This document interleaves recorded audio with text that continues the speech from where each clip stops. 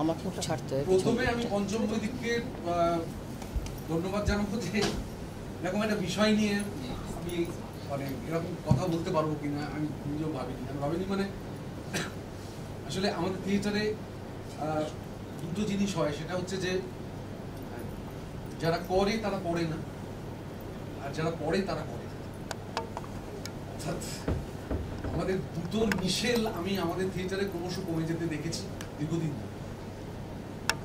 তো যখন অর্পিতা বলেছিল সেমিনার এবং এই বিষয়টা নিয়ে, যেহেতু আমি আমার একটা দীর্ঘদিনের একটা রিসার্চ ওয়ার্ক সেটা বহুদিন ধরে চলছিল, আমি যখন কাজের মধ্যে দিয়ে সেটাকে করার চেষ্টা করছিলাম তখন ও বলেছিল যে তাহলে কি এটা প্র্যাকটিক্যালি কোথাও যখন এটা সম্ভব হচ্ছে তাহলে কি কমিউনিকেট করা যায় যে আসলে কিভাবে এই কাজটা হচ্ছে। মূলত এই কথাটা হয়েছিল যখন আমি একদিন মন্দিরে যাওয়ার কথা বলে একটি নাটক করছিলাম। তাতে তার আগে অনেকগুলোই আমি আমার নিজস্ব পদ্ধতিতে করেছি, সেই পদ্ধতিতে আমি আসছি। সেক্ষেত্রে একজন অভিনেতার ক্ষেত্রে প্রায় একটা ৮ ঘন্টার মনোলগ ছিল। একজন এসেছেন, আমি কি অ্যালাউ করবো? হ্যাঁ, আসুন। ৮ ঘন্টার মনোলগ ছিল। এবার এই যে ৮ ঘন্টার মনোলগ, সেটা আমাকে জেনারেলি যে আমরা যে পদ্ধতিতে অভিনেতারা মুখস্থ পাই সেটা নিয়ে এটাতে আসার আগে সেটা নিয়ে বলে আমি এটাতে আসছি। তো সেটা নিয়ে আমার একটা দীর্ঘদিনের আমার একটা জিজ্ঞাসা ছিল। এটা যেহেতু অনেক অভিনেতারা রয়েছে আজকে, আমরা সেই জন্য আরো খুব মানে ইন্টারেস্টিং লাগবে বিষয়গত তোমার সাথে কমিউনিকেট করতে, যে আমরা যখন স্ক্রিপ্ট পাই হাতে অভিনেতা হিসেবে, আমি কিন্তু ভাষার স্মৃতির কথা বলছি। শুধু আপনার যে মূলত যে মেমোরির কথা বলছি, that is a semantic memory, মানে ভাষার স্মৃতি। তখন আমরা কি করি? মূলত প্রথাগতভাবে আমরা যেটা করার চেষ্টা করি সেটা হচ্ছে টেক্সটটাকে রিড করি, আর একটা রিডিং রিহার্সাল হয় যে কোনো জায়গাতে, এবং সেই রিডিং রিহার্সালটা যখন হয় তারপরে আমাদের নির্দেশকরা বলেন যে তোমরা এটা মুখস্থ করো, এবং অভিনেতারা মুখস্থ করে। এই তো ভুল বলছি না? ওই রিডিং রিহার্সাল বা কোনো ক্ষেত্রে কম্পোজিশন করে হাতে চলতে চলতে মুখস্থ হয়। ঠিক বলছি? আর কতগুলো পদ্ধতি আছে যে পদ্ধতিগুলোর মধ্যে দিয়ে আমরা যাই হয়তো, কিন্তু বেসিক স্ট্রাকচারটা এইটা। তারপরে হয় কম্পোজিশনটার সঙ্গে মুখস্থ কমপ্লিট হলো বা মুখস্থ হয়ে কম্পোজিশন হলো, এরকম একটা জায়গা তৈরি হয়। তারপরে মঞ্চ তৈরি হয়, ছোট করে কম্পোজিশন হয়, তারপরে মঞ্চ তৈরি হয়, তারপরে আলো হয়, পোশাক হয়, আবহ হয়। তো ফাইনালি নাটকটা হয়তো দেখা গেল যে 2 থেকে 3টে আমরা স্টেজে কাজ করে তারপরে আমরা একটা প্রোডাকশন। এবং অভিনেতারা পরে যখন আবার শো এর পর, তখন শোটা পর্যন্ত দেখা গেল পরপর টানায় কদিন রিহার্সালের জন্য অভিনেতারা একটা জায়গায় তাদের মুখস্থটা বলতে পারল, মেমোরিটাকে রিট্রিভ করতে পারল। তারপরে যেই একটা গ্যাপ তৈরি হলো, 1 মাস কি 1.5 মাস কি 2 মাস, দেখা গেল অভিনেতারা আবার মেমোরির জায়গা থেকে যে স্মৃতি তৈরি করেছিলেন তারা, সেই স্মৃতিটা তার আর পুরোটা নেই। তাকে আইদার আবার রিড করতে হচ্ছে, আবার রিডিং রিহার্সালে যেতে হচ্ছে, বা যদি কোনো রিহার্সাল ছাড়া শো হয় সেক্ষেত্রে তাকে এসে সমস্ত অভিনেতাদেরকে এসে গ্রিন রুমে তারা একে অন্যের স্ক্রিপ্ট পড়া শুরু হয়ে গেল, বা তারা বারবার স্ক্রিপ্ট পড়ছেন, আবার বা একে অন্যে বলা বলি করছেন, পুরো আবার অভিনয় করছে। এই যে পদ্ধতি, সেই পদ্ধতির সঙ্গে আমি যখন যে পদ্ধতিতে কাজটা করি থিয়েটারে, সেই পদ্ধতিতে যখন কাজ শুরু করলাম তখন দেখলাম এর একটা বড় সংঘর্ষ তৈরি হচ্ছে। কি সেই সংঘর্ষ? যেখানে অর্পিতা আমাকে বলেছিল যে একদিন মন্দিরে যাওয়ার পথে ওই দীর্ঘ মনোলগটা কি করে তৈরি হলো, সেটা অভিনেতার কাছে একটা ম্যাজিক ছিল, সেটা ও দর্শক হিসেবে একটা ম্যাজিক ছিল, যেহেতু রিহার্সাল হচ্ছে। আমি সেই জায়গাটার বিজ্ঞানটা বোঝানোর চেষ্টা করব যে আমরা এটা কিন্তু একমাত্র পথ নয়। আমি আবারও বলছি, আমি আমার নিজস্ব বিজ্ঞান মনস্কতা, আমার নিজস্ব পড়াশুনো, আমার নিজস্ব কাজ করার অভিজ্ঞতা এবং কাজ করে করে আমি যে ধারণাটা তৈরি করেছি, আজ আমি সেইটা কমিউনিকেট করার চেষ্টা করি। আমি যেভাবে থিয়েটার করি, এটা হচ্ছে তার একটা প্রসেস। সেটা হচ্ছে যে আমি কোনো, যেহেতু থিয়েটারকে আমরা মুখে বলি কম্পোজিট আর্ট, কিন্তু করার সময় আমরা দেখি যে এই যে বিচ্ছিন্নভাবে এলিমেন্টগুলো তারা পরপর বিচ্ছিন্নভাবে যুক্ত হয় অনেক শেষের দিকে।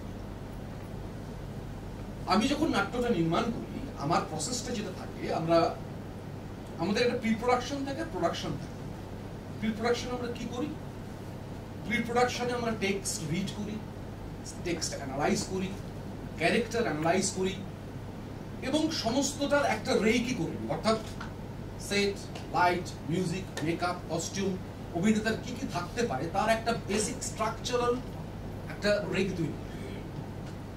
অভিনেতাদের একটাই কথা বলে দেওয়ার থাকে, তোমরা কিন্তু কেউ স্ক্রিপ্ট মুখস্থ করবে না, একটি লাইন। আমরা দীর্ঘ অ্যানালাইজ করবো, শুধু আমি নই, ধরা যেতে পারে কোনো মনস্তত্ত্ববিদ আসতে পারেন, কোনো কবি আসতে পারেন, যারা সরাসরি নাট্যের সঙ্গে যুক্ত নন, কিন্তু তারা কি কোনো টেক্সটটাকে দেখছেন, এমনও আলোচনা।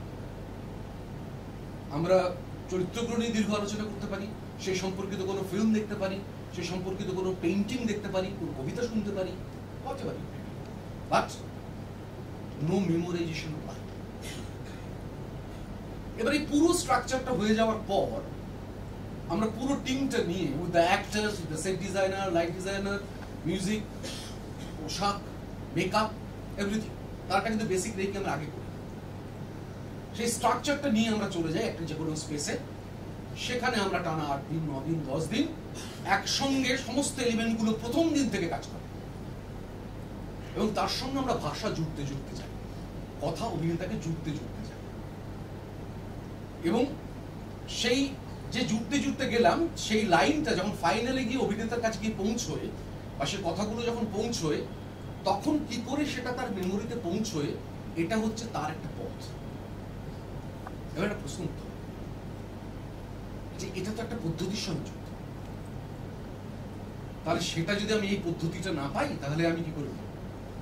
আমি কি করে প্র্যাকটিক্যালি অ্যাপ্লাই করব? আমি সেটাও বলবো যে এটা একটা করে দেখার পথ। আমি যারা একদম অভিনয় দীর্ঘদিন ধরে করছে, অভিনয় কম দিন ধরে করছে, সবাইকে বলবো এটা একটা করে দেখার পথ। আমার এখানে এই পদ্ধতিতে কাজ করেছে অন্তত 5-6টা নাটকে এমন অভিনেতাও আছে, 2-3টে নাটকে অভিনয় করেছে এমনও ছেলেরা এখানে আছে, 2-1জন, আবার একদম একটা প্রোডাকশন করেছে এমন ছেলে মেয়েরাও আছে। তারা হয়তো তাদের মতো করে একটা অভিজ্ঞতা বলতে পারে, কিন্তু আমি বলতে পারি যে এই সমস্ত এলিমেন্টগুলো না হলেও এর পেছনের যে বিজ্ঞানটা আছে, সেই বিজ্ঞানটা যদি আমরা অল্প জানি, তাহলে আমরা এটার একটা পথ খুঁজে বার করার চেষ্টা করলেও করতে পারি। আবারও বলছি, এটা একমাত্র পথ নয়। তাহলে আমরা মেমোরাইজেশন টেকনিকে বারবার এইগুলোই মোটামুটি তো করার চেষ্টা করছি।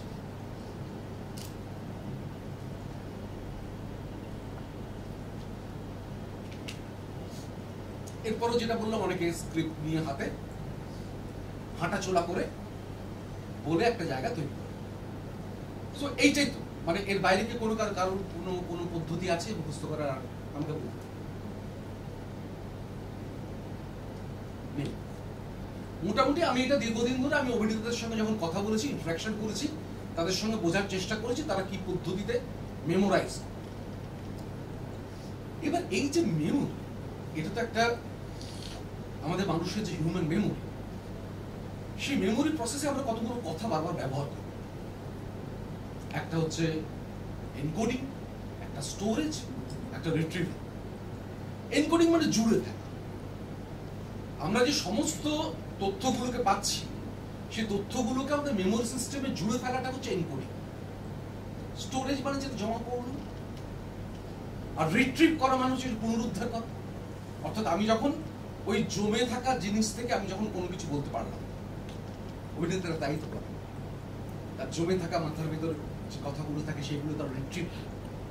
তাহলে তাকে একটা যে কথা এনকোড করতে হয়েছে, তাকে একটা কথা স্টোর করতে হয়েছে, তাকে একটা কথা রিট্রিভ করতে হয়েছে। তাহলে এটা 3টে স্টেজ আছে। কি স্টেজ সেটা নিয়ে আমরা ছোট্ট করে কথা। আমাদের যত সেন্সরি ইনপুট আছে, যত রকম আমাদের যাবতীয় যা আমাদের সেন্সরি ইনপুট বলতে আমরা যা যা বুঝি, আমাদের 5 সেন্সেসের জায়গা থেকে যা যা সেন্সরি ইনপুট আছে, সেগুলো হচ্ছে সেন্সরি মেমোরি। সেটাকে যদি আমরা একটু অ্যাটেনশন দিয়ে একটু বোঝাবো, এটাকে আমি আমার মতো করে একটু আবার এক্সপ্লেন ডিটেইলে, যদি আমরা অ্যাটেনশন দিই, তাহলে সেটা কনভার্ট করে যাবে ওয়ার্কিং মেমোরি বা short term memory. Short term মেমোরিটা যদি আমরা বারবার রিপিট করি, রিহার্সাল করি, মেনটেন করি, it will be converted into long term. Long term মেমোরিকে যখন আমরা রিট্রিভ করি আবার, তখন আমরা আবার একটা ওয়ার্কিং মেমোরিতে চলে আসি, যেটাকে আমরা বলি পারফরমেন্স মেমোরি। মানে পারফরমেন্সের সময় আমাকে যে কথাগুলো বলতে হচ্ছে, that is the performance memory. So this is the structure. আমি একটা ইনফরমেশন গ্যাদার করছি, সেই ইনফরমেশন গুলো আমার সেন্সরি ইনপুটের মধ্যে আসছে, সেই সেন্সরি ইনপুটটা থেকে আমার একটা সেন্সরি মেমোরি তৈরি হচ্ছে। সেন্সরি মেমোরিটাকে আমি যদি অ্যাটেনশন দিই, তাহলে আমার সেটা একটা শর্ট টার্ম মেমোরি তৈরি করছে। শর্ট টার্ম মেমোরিটাকে যদি আমি বারবার রিহার্সাল করি, তাহলে সেটা আমার লং টার্ম মেমোরিতে কনভার্ট করছে। যদি আমি সেটাকে রিট্রিভ করি, সেটা একটা স্টোরেজ তৈরি করে, that is a long term memory. Long term মেমোরিটা আবার রিট্রিভ করে, সেটা করলে আবার ব্যাক করলে আমি আমার কথা বলতে পারি, অর্থাৎ সেটা আমার আবার একটা শর্ট টার্ম বা পারফরমেন্স মেমোরি বা ওয়ার্কিং মেমোরি তৈরি হয়। এখানে একটা ছোট্ট সূক্ষ্ম পার্থক্য আছে between the short term memory and working memory. Short term memory ফরমেশনের memory, working memory অনেক সময় এক্সিকিউশন মেমোরি হিসেবে আমরা কথা বলি। এইবার এই যে সেন্সরি মেমোরি, সেন্সরি মেমোরি এটা অনেকটা, আমরা চারপাশে যা দেখছি সবটাই আমাদের সেন্সরি মেমোরি। তো মাথায় রাখতে হবে, এই যে ধরা যাক ছোট এক্সাম্পল, তাহলে বুঝতে সুবিধা হবে। এই ডিউরেশনটা খুব কম, 0.3 সেকেন্ডের। ধরা যাক আমি ট্রেনে যাচ্ছি, ট্রেনের জানলা দিয়ে আমি বিভিন্ন গাছপালা, প্রকৃতি সব দেখতে দেখতে যাচ্ছি। সেই মুহূর্তে আমাকে পাশ থেকে কেউ ডাকলো, আমি আমার ওই অ্যাটেনশনটা থেকে ছেড়ে এখানে গেলাম। আমি ঠিক তার আগে দেখা যে মেমোরি, সেটা আমি 0.3 সেকেন্ডের বেশি রিটেন করতে পারবো যদি না আমি অ্যাটেনশন দিই। যদি আমি অ্যাটেনশন দিই বারবার sensory মেমোরিতে, that will be converted into short term memory. So এটার মধ্যে দুটো পার্ট আছে। তাহলে একটা আমি দেখছি, একটা শুনছি। তাহলে যে পার্টটা আমি দেখছি সেটা বলা আছে কি আইকনিক মেমোরি, অর্থাৎ সেটা হচ্ছে ভিজুয়াল ইনফরমেশন, যা আমি চোখে দেখছি। আর একটা হচ্ছে ইকোইক মেমোরি, মানে যেটা আমার অডিটরি ইনফরমেশন আমি গ্যাদার করছি, যা আমি শুনছি। এই দুটোর আবার কিন্তু আলাদা আলাদা ভিজুয়াল ইম্প্যাক্ট আছে, অর্থাৎ আমি যেটা দেখছি সেটা আমার কম স্থায়ী থাকে, আর যেটা শুনছি তার স্থায়িত্ব বেশি। যেন অনেক সময় গান শুনলে আমরা একটুখানি বেশিক্ষণ রেস্টে পাই, মিউজিক শুনলে বেশিক্ষণ রেস্টে পাই, কিন্তু অনেক সময় দেখা যায় কথা, মানে আমি যে কথা বলছি, এই যে এই মুহূর্তের কথা, এটা বেসিক্যালি সেন্সরি মেমোরি। আমার বলা কথাগুলো এই মুহূর্তে সেন্সরি মেমোরি। যদি আমি অ্যাটেনশন দিই, সেটা হবে শর্ট টার্ম মেমোরি, তার স্থায়িত্ব কিন্তু খুব কম। তাহলে সেন্সরি মেমোরিটাকে আমরা বলতে পারি এটা ব্রিফ মেমোরি, এটা ছোট্ট মেমোরি, যেটা আমি দেখার শোনার উপর দাঁড়িয়ে আছে। এবং সেটাকে আমরা দেখেছি যে দুটো ভাগে আমরা ভাগ করে ফেলতে পেরেছি, একটা অডিটরি আর একটা ভিজুয়াল। এবার এই যে এনভায়রনমেন্ট থেকে এই যে ভায়া সেন্সরি মেমোরি হয়ে আমার একটা ওয়ার্কিং বা শর্ট টার্ম মেমোরি হচ্ছে, এর বড় পার্ট কিন্তু থাকছে একটা অ্যাটেনশন। অর্থাৎ এই যে আমার বলা কথাগুলো সেন্সরি মেমোরি থেকে আমি যদি অ্যাটেনশন দিই, তাহলেই কিন্তু শর্ট টার্ম মেমোরিতে পৌঁছবে। যদি সে অ্যাটেনশনটা না দিই, তাহলে কিন্তু শর্ট টার্ম মেমোরিতে পৌঁছবে। এবার এই যে শর্ট টার্ম মেমোরি যেটা বললাম, যেটাকে আমরা বলছি ওয়ার্কিং মেমোরি ঘুরে আসলে, এটাও কিন্তু খুব ক্যাপাসিটি বেশি নয়, এটাও থাকে 30 সেকেন্ডস। না, আমার বলা কথাগুলো এখন মূলত থাকবে 30 সেকেন্ডস। যদি আমি খুব অ্যাটেনশন দিই, তাহলে সেটা অন্য কিছু ঘটতে পারে, আদারওয়াইজ ঘটবে আমি নিশ্চিত। এবার আমরা কিভাবে মনে রাখি? এটার ক্যাপাসিটিটা হচ্ছে 7 ± 2 আইটেমস। কিরকম, মানে ব্যাপারটা বোঝার জন্য আমি একটা ছোট্ট এক্সাম্পল দিই। ধরা যাক যে মোবাইল নাম্বার কত ডিজিট? 10 ডিজিট, মানে 7 ± 2। এখন নিউজ সাইন্টিস্টরা বলছেন ম্যাক্সিমাম 15, তার বেশি না। কিন্তু ওই 7 ± 2 এটা মনে রাখার ক্ষেত্রে এই নাম্বারগুলো, ব্যাংকের পাসবই, ফোন নাম্বার, আমরা কিন্তু এগুলো মোটামুটি শর্ট টার্ম মেমোরি থেকে যদি বারবার আমরা রিপিট করি, তাহলে লং টার্ম মেমোরিতে পৌঁছাবো। তারও পথ আছে, সেই পথটা আমরা পরে যাবো। কিন্তু মূল কথা অ্যাটেনশন, অর্থাৎ সেন্সরি মেমোরি থেকে যদি আমি অ্যাটেনশন দিই, তাহলেই সেটা শর্ট টার্ম মেমোরিতে পৌঁছবে, আদারওয়াইজ পৌঁছবে না। এবার এই যে মেইনটেনেন্স, বা যেটাকে আমরা বলছি রিহার্সাল, এই শর্ট টার্ম মেমোরি থেকে যদি মেইনটেনেন্স বা রিহার্সাল যদি আমরা করি, তাহলে সেটা একটা থেকে যাওয়ার সম্ভাবনা থাকছে, না হলে কিন্তু থাকবে না। কারণ এটা 30 সেকেন্ডসের বেশি আমাদের এখানে স্টেই করবে না, হিউম্যান ব্রেনে এটা স্টেই করবে না। আমার যে কোনো কথা আমি এখন যা বলছি এই মুহূর্তে যা যা ইনপুট আমি আমার এখান থেকে দিচ্ছি, যা আউটপুট ওখানে যাচ্ছে, ম্যাক্সিমাম 30 সেকেন্ডস। তাহলে লং টার্ম মেমোরিটা কি? লং টার্ম মেমোরিটা হচ্ছে যে এই যে আমাদের শর্ট টার্ম মেমোরিটা ফরমেশন হচ্ছে, সেই শর্ট টার্ম মেমোরিটা ফার্দার এনকোডেড হচ্ছে due to maintenance and rehearsal repeatedly করে সেটা লং টার্ম মেমোরিতে পৌঁছাচ্ছে। এবার অভিনেতা যখন তারা রিট্রিভ করছেন, যে পারফরমেন্স মেমোরি বা ওয়ার্কিং মেমোরিতে রিট্রিভ করছেন, তারা কোথা থেকে রিট্রিভ? তারা কি শর্ট টার্ম মেমোরি থেকে রিট্রিভ করবেন না লং টার্ম মেমোরি থেকে রিট্রিভ করা উচিত? Long term memory. তো লং টার্ম মেমোরি থেকে যদি রিট্রিভ করতে হয় তাহলে তাকে বারবার স্ক্রিপ্ট করতে হচ্ছে না? কারণ লং টার্ম মেমোরি তো লং টার্ম মেমোরি, তার স্টোরেজ ক্যাপাসিটি অনেক বেশি, তার স্থায়িত্বকাল তো অনেক বেশি। তাই যদি হয় ডিউরেশনটা তার পার্মানেন্ট ডিউরেশন, তাহলে একজন অভিনেতা সে কেন ভুলে যাচ্ছে শুনো? সে কেন বারবার তাকে স্ক্রিপ্ট দেখতে হচ্ছে? তাহলে কি আমরা আসলে যে অভিনেতার স্মৃতিটা তৈরি করছি, যে পারফরমেন্স মেমোরি তৈরি করছি, সেটা আসলে শর্ট টার্ম মেমোরি, সেটা লং টার্ম মেমোরিতে পৌঁছচ্ছে না? যদি না পৌঁছই কেন, তার লং টার্ম মেমোরিটা কি আরেকবার একটু ভালো করে বুঝে। তাহলে আমি বারবার করে বলছি যে আমার শর্ট টার্ম মেমোরির থেকে মেইনটেনেন্স বা রিহার্সাল করে আমরা লং টার্ম মেমোরি তৈরি করছি। লং টার্ম মেমোরিটাকে রিট্রিভ করছি, করে আমরা ব্যাক করছি, করে আমার আবার শর্ট টার্ম মেমোরি বা ওয়ার্কিং মেমোরিতে ফর্ম করছি, আমি পারফরমেন্স করছি। তাই যদি বিষয়টা ঘটে, তাহলে লং টার্ম মেমোরি মানে হচ্ছে আমার এখানে দুটো ঘটনার সাথে জড়িয়ে আছে, দুটো ইম্পর্টেন্ট পয়েন্ট যেটা প্রথমে বলেছিলাম। একটা হচ্ছে এনকোডিং, আর একটা হচ্ছে রিট্রিভ। এনকোডিং মানে জুড়ে ফেলা। যেভাবে আমি আমার শর্ট টার্ম মেমোরিটাকে জুড়ে আমি একটা লং টার্ম মেমোরি তৈরি করছি, তার পথ, তার এনকোডিং প্রসেস, যে প্রসেসগুলো আমি প্রথমে বললাম 1 2 3 4 করে বললাম, এই যে পদ্ধতিগুলো, অথবা এর কি আর কোনো প্রসেস আছে যেখানে আমি এই এনকোডটা করতে পারি, যেখানে আমার হারাবে না? অর্থাৎ যদি প্রপার এনকোডিং না হয়, আমার যেগুলো অটোমেটিক প্রসেসিং, তো অটোমেটিক প্রসেসিং। অটোমেটিক প্রসেসিং মানে কি? আমি আজকে কি খেয়েছি বলতে পারবো, আজ আমাকে মনে করতে হয়। আমি কাল রাত্রিবেলায় কি অন্তত পড়াশোনা করেছি সেটা বলতে পারবো, এইটুকু তো বলতে পারবো। এগুলো আমার আনকনসিয়াসলি আমার মধ্যে থেকে গেছে।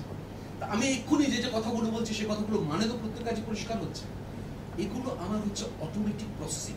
কিন্তু কিছু কিছু প্রসেসিং থাকে যেগুলো অটোমেটিক প্রসেসিং নয়, যেমন আমার স্ক্রিপ্ট রিডিং, এটা আমার এফর্টফুল প্রসেসিং। তাহলে এই যে একটা অ্যাটেনশন আর কনসাস এফর্ট আমাদের প্রতি মুহূর্তে অভিনেতা হিসেবে লাগছে, যেটা আমাদেরকে, আমি যখন একটা স্ক্রিপ্ট তৈরি করছি বা আমি একটা ফোন নাম্বার মনে রাখার চেষ্টা করছি বারবার, তাহলে আমাকে সেখানে আমাকে অ্যাটেনশন দিতে হয়েছে, সেখানে আমার একটা কনসাস এফর্ট দিতে হয়েছে। স্ক্রিপ্ট মুখস্থ করার ক্ষেত্রেও আমাকে একটা অ্যাটেনশন দিতে হয়েছে, কনসাস এফর্ট দিতে হয়েছে। এইবার এই অ্যাটেনশন আর কনসাস এফর্টটা কি, এই জোড়াটা কি, আমি এইটা নিয়ে বলবো। তার আগে আমি দুটো কথা বলে নিই। লং টার্ম মেমোরিটা কিন্তু মনে হচ্ছে লং টার্ম মেমোরি, কিন্তু বিষয়টা অত সোজা না। এর একটা বিজ্ঞান আছে, আমি অত বড় বিজ্ঞানের মধ্যে যাব না। এর একটা কগনিটিভ আর্কিটেকচার আছে। আমি আপাতত দুটো সোজা ভাবে ভেঙে দিই, খুব সোজা, এগুলো কঠিন না। আচ্ছা, আমি যা বলছি সেটা কমিউনিকেট করা যাচ্ছে তো, মানে বুঝতে অসুবিধা হচ্ছে না? একটা হচ্ছে ইমপ্লিসিট মেমোরি, একটা এক্সপ্লিসিট মেমোরি।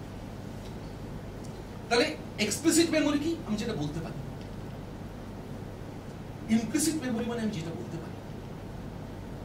এক্সপ্লিসিট মেমোরিটা কি? মানে আমি যে তথ্যগুলো বলতে পারি। ইমপ্লিসিট মেমোরি যে তথ্যগুলো আমি বলতে পারবো, কিন্তু আমার লং টার্ম মেমোরিতে আছে। কি রকম? এক্সপ্লিসিট মেমোরিকে আমরা বলি হচ্ছে ডিক্লারেটিভ, মানে যেটা আমি ডিক্লেয়ার করতে পারছি, ডিক্লারেটিভ। আর যেটা ইমপ্লিসিট মেমোরি, সেটা হচ্ছে নন ডিক্লারেটিভ মেমোরি, মানে যেটা আমি ডিক্লেয়ার করতে পারছি। তাহলে এক্সপ্লিসিট মেমোরিটাকে আমরা অনেকগুলো ভাগে ভেঙে ফেলতে পারি। তার মধ্যে দুটো ইম্পর্টেন্ট হচ্ছে, একটা হচ্ছে episodic information, semantic information. Episodic information মানে কি? আমাদের চোখ বন্ধ করে এক্ষুনি ছোটবেলা থেকে বড় হওয়ার কতগুলো ঘটনা মনে করি, এপিসোড মনে করতে পারবো, বলতে পারবো? বারবার তো বলতাম এটা হচ্ছে লং টার্ম এপিসোডিক। এবার সেমান্টিক মেমোরি, মানে ভাষাগত কিছু তথ্য আমার মাথার মধ্যে ঢোকানো আছে, এভারেস্ট উচ্চতা কথা, বা এইটা আমাদের ভারতবর্ষের সব থেকে দীর্ঘতম নদী কি, এরকম কিছু তথ্য আমার মাথার মধ্যে আছে যেটা আমি বলতে পারি, আমার লং টার্ম মেমোরিতে ঢুকে গেছে। সেটা হচ্ছে আমার এক্সপ্লিসিট সেমান্টিক, ডিক্লারেটিভ সেমান্টিক। আর একটা হচ্ছে এপিসোডিক মেমোরি, যেটা এপিসোডের মতো করে আমার কাছে থেকে গেছে, আমার কাছে কোনো তথ্য, কোনো ঘটনা আমি এটা বলতে পারি। এপিসোডিক মেমোরি মানে হচ্ছে যেগুলো বললাম, যে আমাদের পার্সোনাল এক্সপেরিয়েন্সের কথা বলতে পারি, তোমার জন্মদিন কবে বলতে পারি, হ্যাঁ তুমি আপেল খেতে ভালোবাসো কিনা বলতে পারি, এগুলো আমরা ডিক্লেয়ার করতে পারি, বলতে পারি। সেটা হচ্ছে আমাদের এক্সপ্লিসিট বা ডিক্লারেটিভ এপিসোডিক। আর সেমান্টিক মেমোরি মানে ভাষাগত, যেটা বলছিলাম, বিভিন্ন তথ্য তোর কাছে আছে, সেই তথ্যগুলো নিয়ে তুই সেই তথ্যের উত্তর দিতে পারিস, তাহলে সেটা তোর কাছে একটা ভাষাগত মেমোরি হতে পারে, সে অনুযায়ী আমরা কিছু জবাব দিতে পারি। তাহলে ইমপ্লিসিট মেমোরিটা কি বলছে? নন ডিক্লারেটিভ, মানে যেটা আমাদের থট, আমাদের বিহেভিয়ার সঙ্গে অ্যাসোসিয়েটেড, কিন্তু আমাদের কনসাসনেসের সঙ্গে অ্যাসোসিয়েটেড। যেমন কাউকে যদি বলা হয় যে তুমি তো জুতো ফিতে বাঁধতে পারো, জুতো ফিতে তো প্রত্যেকেই বাঁধতে পারে।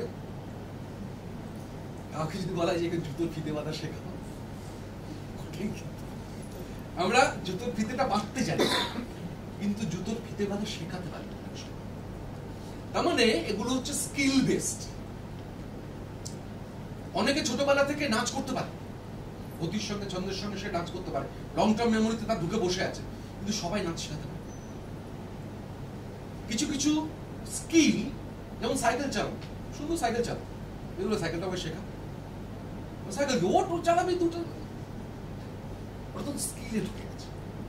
তার মানে আমরা এই যে এটাকে প্রসিডিউরাল মেমোরিও বলে, আমরা যে নন ডিক্লারেটিভ মেমোরি আছে সেগুলোর মধ্যে কিছুটা স্কিলও জড়িয়ে যদি থাকে, যেটা আমি বলতে পারছি না, সেই মেমোরিও কিন্তু আমার লং টার্মে আছে। তাহলে লং টার্মের খেলাটা তো সোজা না, লং টার্মের মধ্যে আমাদের অনেক রকম মেমোরি ঢুকে বসে থাকে।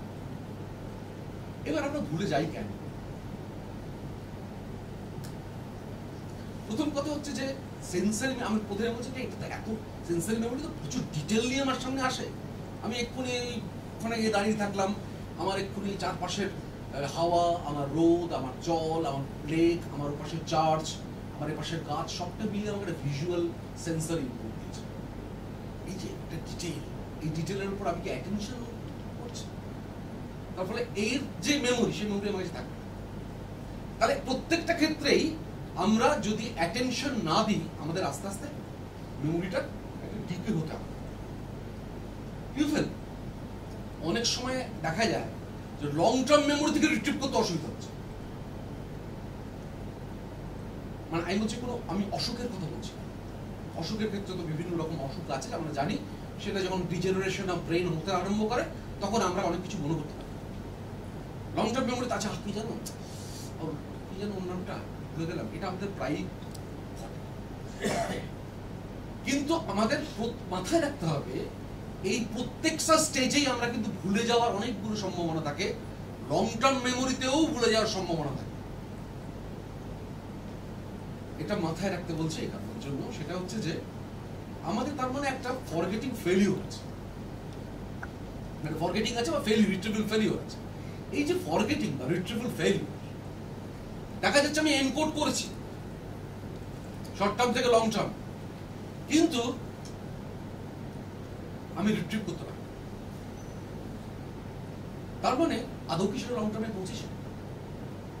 লং টার্মে পৌঁছলেও অনেক সময় কিন্তু ফেল করতে পারে। আমি বিজ্ঞান সেইখানে যে এটা লং সবসময় কারেক্টলি এনকোড করেছে, একটা সময় লং টার্মে গেছে, তাও কিন্তু ফেল করে যেতে পারে। আমি সেইটার পসিবিলিটিও একটা প্যারালালি বলে রাখলাম, কিন্তু মূল জায়গা হচ্ছে প্রপার এনকোডিং।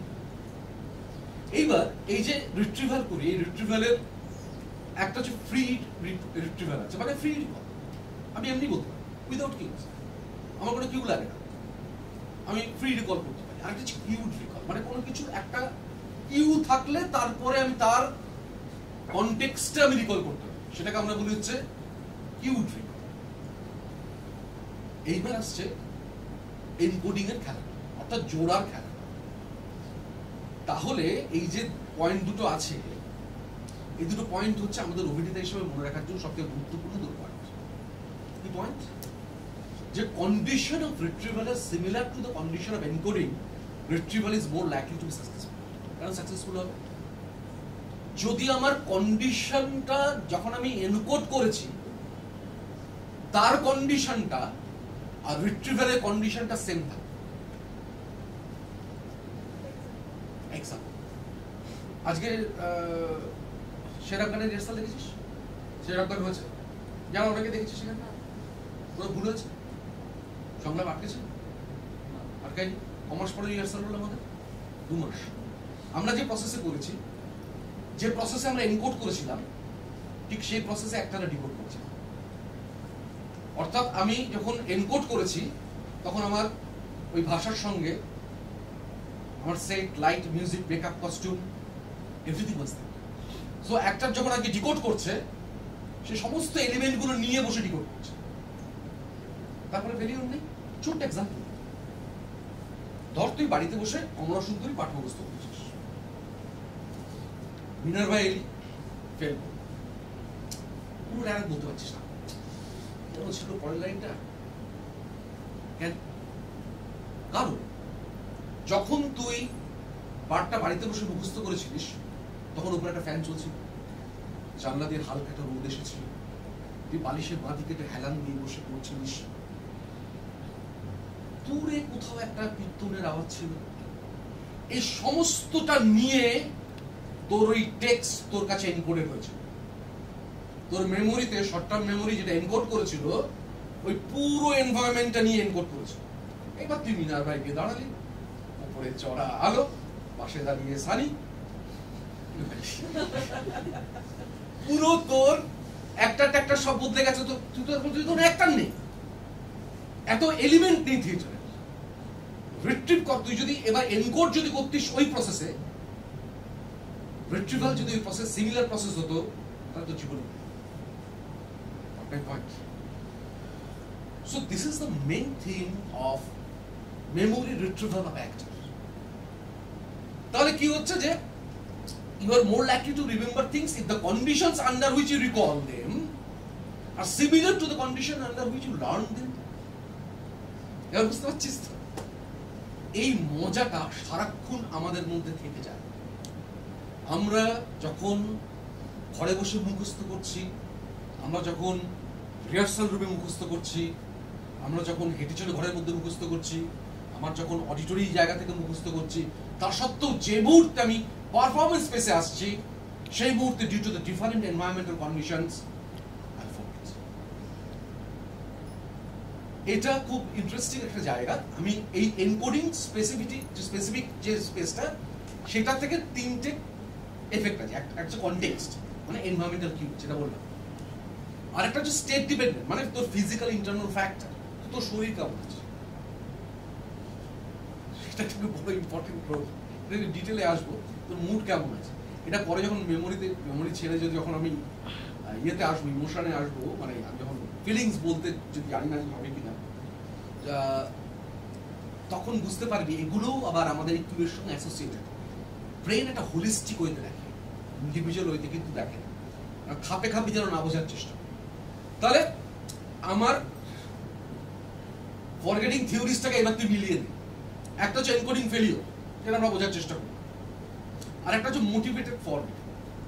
মোটিভেটেড ফরগেটিং মানে আমি চাই না আমার সঙ্গে যে বিশ্বাসঘাতকতা করে ও ছেড়ে চলে গেছে, আমি যদি ওর স্মৃতিটাকে নিয়ে বারবার থাকতে চাই, আমি নিজেকে বাঁচতে পারি। সো লং টার্ম মেমোরি থেকে আমি বারবার নিজেকে সেলফ মোটিভেট করতে পারি ওটাকে ফরগেট করার জন্য, এবং এই ফরগেটিংটা ঘটে। তুই ব্রেনকে কনস্ট্যান্টলি একটা ইনপুট দিতে আরম্ভ করছে, আমি ওর ছবি আনবো না, ওর কথা ভাববো না। উল্টো এফেক্টও আছে, তার একটা উল্টো রোগও আছে, আমি সেটার মধ্যে যাচ্ছি না।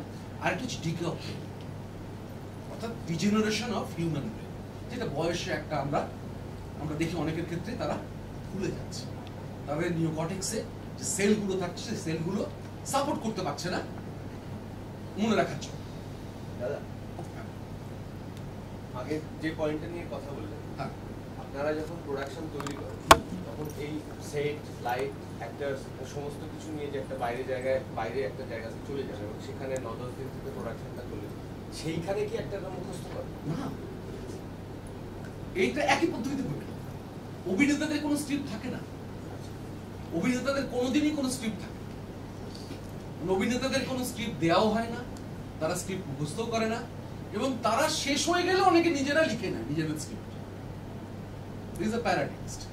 কিন্তু যে আলো চালায় তার কাছে কোনো টেক্সট থাকে না, স্ক্রিপ্ট থাকে না।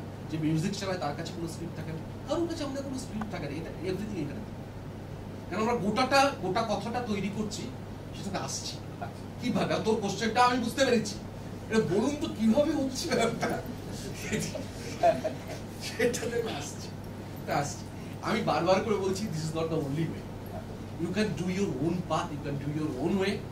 আমি খালি বিজ্ঞানসম্মত একটা পথের কথা বলছি, যে আমরা বারবার করে থিয়েটারে খুব গোল গোল করে কথা বলি।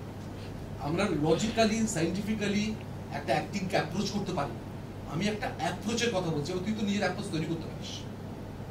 তাহলে আগে যেটা বলছিলাম, যে এই যে তার মানে একটা এনকোডিং এর ফেলিওর হলে short term memory long term মেমোরিতে ভাই পৌঁছয়।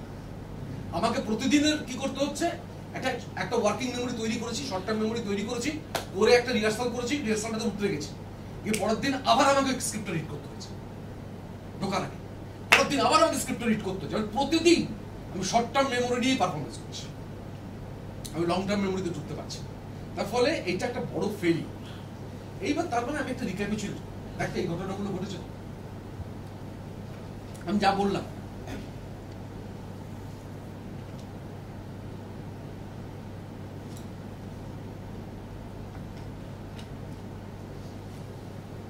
ক্লিয়ার? এটা বুঝতে কারো অসুবিধা নেই? যদি বুঝতে কারো অসুবিধা না হয়, আমি একটা বই লিখতে গিয়ে আমি 5 বার থমকেছি, যে থিয়েটারের লোকরা এটা পড়বে।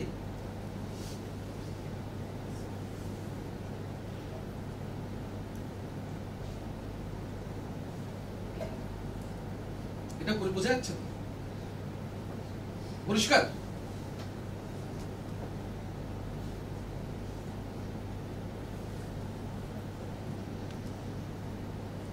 পরিষ্কার তো?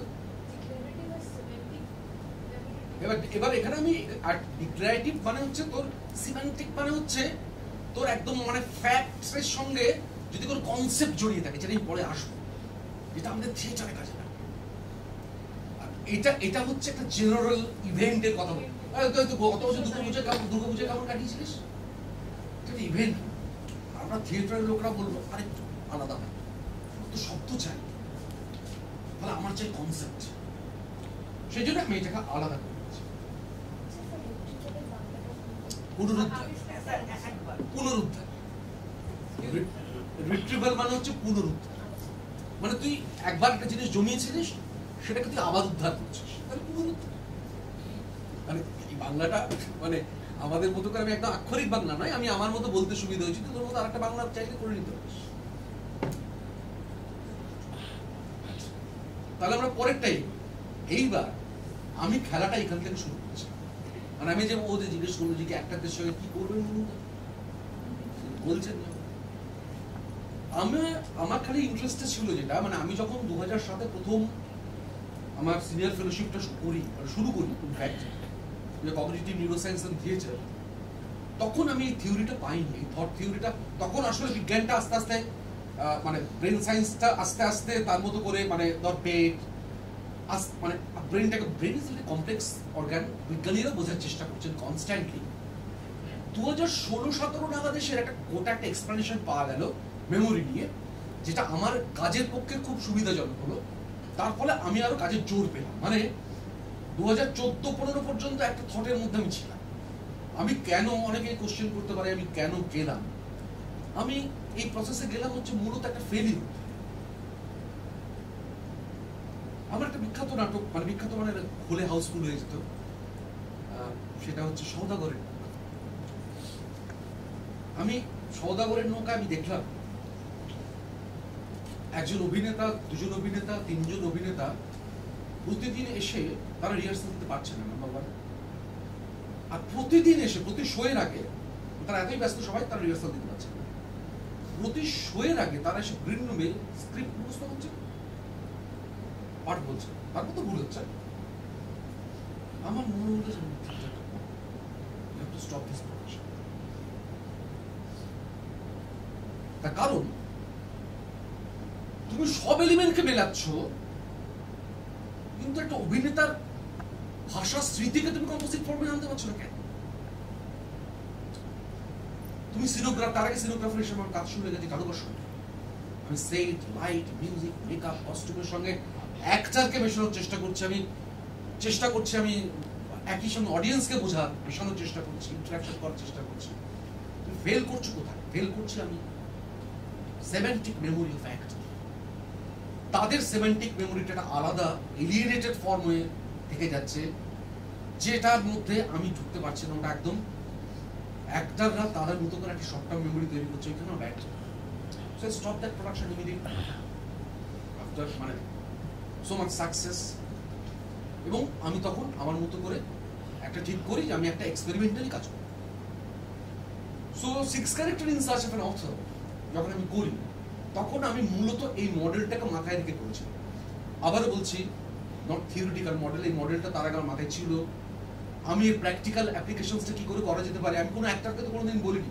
সামনে অনেক ওই অভিনেতারা বসে রয়েছে, যে অভ্র আমার সঙ্গে দীর্ঘদিন ধরে কাজ করছে, আগে থেকেও কাজ করছে, এই মডেলের গোড়া থেকেও কাজ করছে। ওদেরকে কোনোদিন এই বিজ্ঞান নিয়ে কথা বলেছি আজকের আগে? আমি প্রসেসটার মধ্যে অভিনেতাদেরকে ঢোকাতে চেয়েছি, কিন্তু পেছনের বিজ্ঞান ছিল এটা। কি বিজ্ঞান? খুব সোজা, যে আমার সমস্ত তথ্য তো অভিনেতার কাছে আসছে যখন সে স্পেসটা গিয়ে দাঁড়াচ্ছে। তার মধ্যে এই ভাষাটাও তো একটা তথ্য। তাহলে এই ভাষাটা যদি তার কাছে একটা তথ্য হয়, আমার ইনস্ট্রাকশন কোথায় যাবে, কোথায় বসবে, বা তার interactions with the light, with the set, with the music, everything is, if it is a information, তথ্য, তাহলে তার ভাষাটাও তথ্য। সেটা যদি আমি এনকোড করতে পারি প্রপারলি, তাহলে আমি যে ওয়ার্কিং মেমোরিটা থেকে তাকে স্টোর করে আমি নিয়ে যেতে পারবো। তাহলে এক্সপ্লিসিট মেমোরিতে আমি ভাষাটাকে নেব, ইমপ্লিসিট মেমোরিতে তো স্কিল অলরেডি আছে। তুই যদি নাচ করতে পারিস, is already there in your implicit memory. তুমি যদি বাজাতে পারো, is already there. If you know the rhythm, if you got the rhythm sense, it's already there in your implicit. আমার কাজটা হচ্ছে দুটোকে এক জায়গায় নিয়ে চলে আসা, পুরো একটা ওয়ার্কিং মেমোরি তৈরি করা, যেটাকে ফাইনালি আমি পারফরমেন্সে কনভার্ট। আমি বলছি যে এটা মুখে বলে হয়তো সবটা বুঝতে পারবি না, আমার সঙ্গে কাজ করলে হয়তো পুরোটা বোঝাতে পারবি। তো স্ট্রাকচারটা হচ্ছে আমি একটাদের সঙ্গে কি করছি, আর আমি কি করলেন একটাদের সঙ্গে। এবার একটা বড় কোশ্চেন, আমি অভিনেতাদেরকে, যেমন তোকে একটা ছোট্ট এক্সাম্পল দিই। আমি এখনো মেঘনাদার উত্তরটাতে আসিনি, তার আগে একটা বড় মুখ রাখতে হচ্ছে। যেমন ধরা যাক, একদিন মন্দিরে যাওয়ার কথা, কেউ দেখেছিস কি এখানে? এই নাটকে দর্শক সবসময় মাত্র 3 জন দর্শক, 1 2 3 4 5 6 7 8 9 10 12 জন পেয়েছি। ঠিক আছে, ধন্য। কেন আমি জানতামই করার সময় যে নাটকে দর্শক কম হবে। ওগুলো করে দেখিস, সেটার মধ্যে একটা ভিডিও ফরম্যাটও আছে আমার কাছে। এটা ধরেছি একদম গোড়ায়। মেয়েটা ঢুকে বললে আমি কি করবো, অন্য ঢুকে বললে আমি কি করবো, আমি জানি না। স্পেস ইজ দেয়ার, একটা স্পেস আছে। অনিন্দকে বললাম, অনিন্দ একটা কোথাও একটা কিছু একটা মিউজিক্যাল অ্যাম্বিয়েন্স তৈরি কর, যেখানে পাখির শব্দ থাক, পাতা পড়ার শব্দ থাক, হাওয়া থাক। অন্যকে বললাম, অন্য তুই ঢোক, তুই তোর তো টেক্সট পড়া আছে, তুই ক্যারেক্টারটাকে তুই জানিস, তুই একটা মন্দিরে যেতে চাস, তার পথটা খুঁজছিস, তুই এই স্পেসটাতে এসে ঢুকেছিস, পৌঁছেছিস। স্পেসটা খুঁটিয়ে দেখ, যদি চারপাশে কোনো শব্দ হয় সেটা এর সঙ্গে রিয়াক্ট করিস। অনিন্দকে চুপচুপি বললাম যে মাঝে মাঝে ঘন্টা বাজিয়ে দিস। আমি তো অন্যকে যেহেতু বলেছি যে মাঝে মাঝে ঘন্টা বাজিয়ে দিতে, ওই ঘন্টার মানে যে কোনো শব্দের সঙ্গে প্রতিক্রিয়া জানাবে। এবার ঘন্টা ব্যাগে যখনই ঘন্টা আছে, ঘন্টার সঙ্গে প্রতিক্রিয়া জানাচ্ছে। এবার এইবারে বললাম, এইবার তুমি অন্যকে বলা ছিল যে তোর যখন মনে হবে তুই মেঘনাথকে দেখতে পাচ্ছিস, তখন মেঘনাথকে ডাকবি। আর মেঘনাথকে বলছিল, তোমার যদি মনে হয় তুমি ওকে দেখতে পেয়ে এগিয়ে আসতে চাও, এগিয়ে এসো। একটা সময় অন্য মেঘনাথকে দেখতে পেলো, ডাকলো, মেঘনাথ ভিতরে ঢুকলো, ইন্টারাকশন শুরু হলো। এবার আমি বলিনি কিন্তু কি কথা বলতে পারবে, তারাও তিনি জিজ্ঞেস করেন এই কথা শুনুন। আমি একটার পর একটা যুক্তি দিচ্ছি কি কথা হতে পারে। This is the concept, this is the concept. এইটা একটা কনসেপ্ট, দেখো তো কি হয়। এটা একটা কনসেপ্ট, দেখো তো কি হয়। এই কনসেপ্টে দেখো তো তোমার কোনো কথা আসে। বললাম এটা বলতে চাই, এটা বলতে পারি না। আমার কাছে তো টেক্সট আছে। বলো সিদ্ধার্থ, এই নাটকের কি কোনো রিটিং টেক্সট আগে থাকবে না? আমার কাছে তো সত্যি সত্যি থেকে আমরা বেরোইনি, 1 ইঞ্চি বেরোইনি। কিন্তু এই টেক্সটটা, এটা ক্রিয়েটর হিসেবে তোমাকে খুব এরকম মেরুদণ্ড খাড়া করে থাকতে হবে পুরোটা নিয়ে। কারণ তুমি অ্যাক্টরকে হেল্প করতে করতে যাচ্ছ, কিন্তু it's very tough work to do.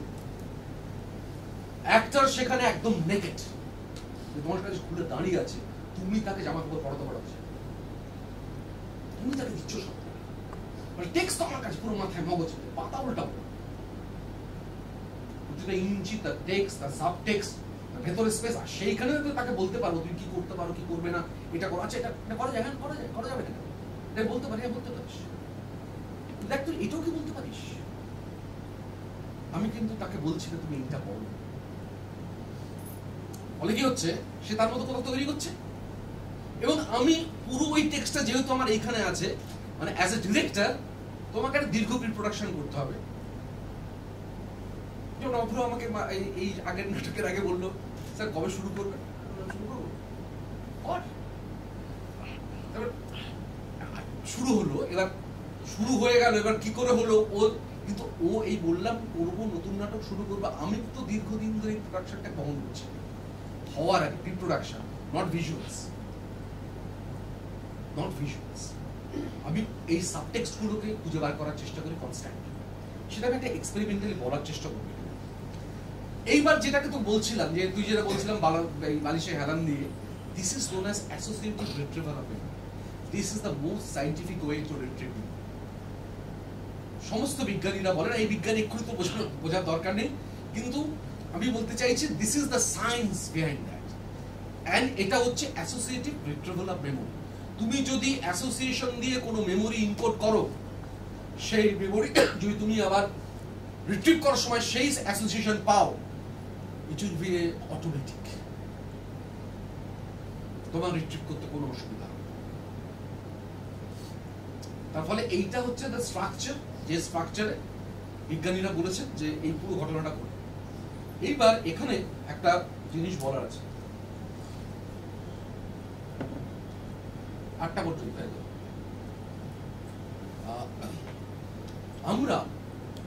আমি পরশুদিন ঘরে বাইরের রিহার্সালে গেছিলাম, তারপর থেকে আমাদের একটা অস্বস্তি হতে শুরু করলো। আমাদের আলোচনা হচ্ছিল অন্য যেহেতু আমার প্রসেসে দুটো কাজ করেছে 1984 আর একদিন মন্দিরে যাওয়ার পথে, আমার কোনো দেবে স্যার রবীন্দ্রনাথ হয়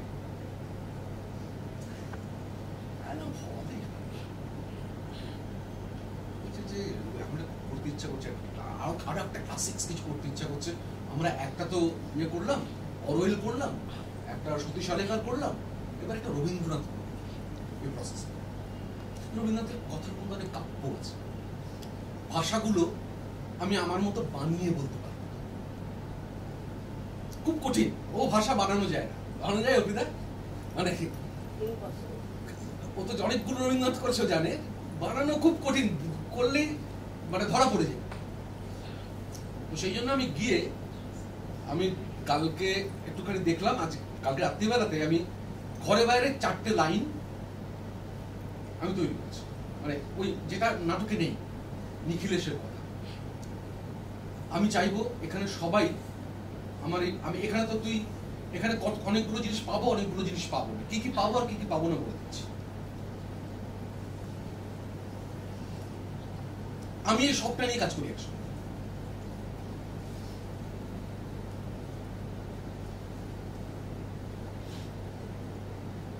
তাহলে টেক্সটের মধ্যে কি কি আছে? Chunk, space, paralanguage, image, concept, শুধু টেক্সটে আছে। আর পারফরমেন্স এনভায়রনমেন্টের মধ্যে থাকে সেলফ অ্যাকশন, যেটা আমরা বলি বিহেভিয়ারাল অ্যাকশন, যেটা হচ্ছে আমাদের নাট্যশাস্ত্র অনুযায়ী ভাব। ও actor is very important. Set, music, light, costume, makeup, everything is there. তার মানে এই সেমান্টিক মেমোরির অ্যাসোসিয়েশনটা সবটা দিয়ে হয়। এবার এই মুহূর্তে আজকে আমার কাছে পারফরমেন্স এনভায়রনমেন্ট নেই, পাবো না, সম্ভব নয়। আমি এক্ষুনি তোদেরকে আমি বডি তৈরি করতে পারবো না, আমি এক্ষুনি কো-অ্যাক্টর পাবো না, আমি এক্ষুনি সেট পাবো না, এত কম সময় সম্ভব নয়। তা আমার কাছে টেক্সট আছে, আমি 4 লাইনে যদি টেক্সট দিই তোদেরকে, তাহলে 4 লাইনের টেক্সট এক্ষুনি আমি 4 লাইনে এই প্রেজেন্টেশন তৈরি করতে পারবো না। যদি আমরা ট্রাই করি একটা, কি আছে চাঙ্ক, চাঙ্ক মানে ভেঙে দেয়। মানে ধর আমি যদি এক্ষুনি বলি 5 2 1 3 4 9 8 86 একসঙ্গে মনে রাখো। কিন্তু আমি যদি বলি এটাকে 3টে চাঙ্কে ভেঙে নাও, 5 2 1 3 4 9 8 5 2 1 3 4 9 8 ইউ নেভার ফরগেট। সবসময় যখন কোনো আমরা জিনিস চাঙ্কে ভেঙে নিই, ছোট ছোট ছোট ছোট চাঙ্কে ভেঙে নিই, it will be easy to remember in one. এবার স্পেসিং করতে হবে, মানে একটা থেকে আরেকটা স্পেস, একটা চাঙ্কের ঘরে একটা চাঙ্ক আসে, স্পেস আছে তার মাঝখানে। প্যারাল্যাঙ্গুয়েজ, প্যারাল্যাঙ্গুয়েজ মানে ল্যাঙ্গুয়েজের ল্যাঙ্গুয়েজ, এটা আমি বোধহয় বারবার করে বলি, এটা অনেকেই জানে যে ল্যাঙ্গুয়েজের মধ্যে একটা ল্যাঙ্গুয়েজ থেকে যায়, সেটা হচ্ছে প্যারাল্যাঙ্গুয়েজ। আমি অনেক বাচ্চা কাচ্চাকে তো খুব ছোটবেলায় যারা থিয়েটার শিখতে এসেছিল তাদেরকে বহুবার বলেছি প্যারাল্যাঙ্গুয়েজ, সবাই জানে তো প্যারাল্যাঙ্গুয়েজ। কিছু ধরো আমি কাল রামের জুতো চুরি করি, যদি আমি উপর জোর দিস তাহলে কি হবে? আমি কাল রামের জুতো চুরি করি, তুই কালের উপর জোর দিস আমি কাল রামের জুতো চুরি করি, অন্য মানে। যদি বলিস আমি কাল রামের জুতো চুরি করি, অন্য মানে। যদি বলিস আমি কাল রামের জুতো চুরি করি, অন্য মানে। যদি বলিস আমি কাল রামের জুতো চুরি করি, অন্য মানে। তাহলে এটা প্যারাল্যাঙ্গুয়েজ। এবং ইমেজ, ছবি আর কনসেপ্ট, মানে সেমান্টিকের ইমেজ, সেমান্টিকের ধারণা, এই পুরো জিনিসটাকে যদি আমরা তৈরি করতে পারি তাহলে শর্ট টার্ম মেমোরি না লং টার্ম মেমোরিতে ঢোকাতে পারি। কথা এক্ষুনি কিরকম ভাবে ধরা যাক এইটা নিখিলেশের আত্মকথা,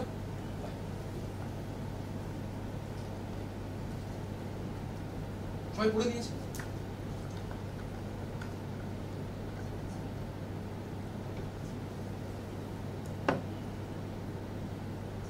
হয়েছে পড়া? সবাই বাংলা পড়তে পারে তো? না আমার অনেকে আছে কেন বাংলা, বাংলা থার্ড ল্যাঙ্গুয়েজ ছিল, ব্যাপারে পড়া হয়ে গেছে। এবার আমরা এটাকে লং টার্ম মেমোরিতে কনভার্ট করব। ঘটনাটা কি? ঘটনাটা হচ্ছে যে নিখিলেশ জমিদার সকালবেলা ঘুম থেকে উঠেছে, সকালবেলা 5টা ভাত, সকালবেলা ঘুম থেকে উঠেছে, বারান্দায় এসেছে। আমরা ধরে নিতে পারি বিমলার সঙ্গে কোথাও একটা সন্দীপের সম্পর্ক তৈরি হয়েছে, বিমলার স্ত্রী। যারা পড়েনি ঘরে বাইরে তাদের জন্য বলছে এইভাবে। এবং বিমলার সঙ্গে সন্দীপ বলে তার এক বন্ধুর সম্পর্ক তৈরি হয়েছে, সেটা বুঝতে পারছে এবং মনে খুব দুঃখে আছে, এটুকু বোঝা যাচ্ছে তার স্ট্রাকচার। সেরকম একটা সকালবেলা ভাদ্র মাসে তার আগে অসম্ভব বৃষ্টি হচ্ছে, যার পাশে বন্যা হয়েছে, সে বারান্দায় দাঁড়িয়েছে, চারপাশটা দেখছে। তাহলে প্রথম কথা হচ্ছে ভাদ্রের বন্যায় চারিদিক টলমল হচ্ছে। আমার ছবিটা হতে পারে, আমি যদি একটা ইমেজ নিই তাহলে কোন মাস? ভাদ্র মাস। ভাদ্রের বন্যায় চারিদিক, মানে চারপাশ নয়, চারিদিক টলমল হচ্ছে, টলটল নয়, টলমল হচ্ছে। কোন মাস? ভাদ্র মাস। কি হয়েছে? বন্যা। নিখিলেশ দাঁড়িয়ে কি দেখেছে দূরে? জল। ভাদ্রের বন্যায় চারপাশ নয়, চারদিক টলমল হচ্ছে। So this is the visual. Take that visual. ভাদ্রের বন্যা, চারদিক টলমল হচ্ছে। Second visual. তাহলে দুটো এখানে একটা মেটাফর আছে। কি মেটাফর? কচি ধান, কচি ছেলে। তাহলে কচি ধানের কি? আভা। আর কচি ছেলের কি? কাঁচা দেহ। কচি কাঁচা বলি না, কচি ছেলের কাঁচা দেহের লাবণ্য। দুটো শব্দ পেয়েছি, আভা, লাবণ্য।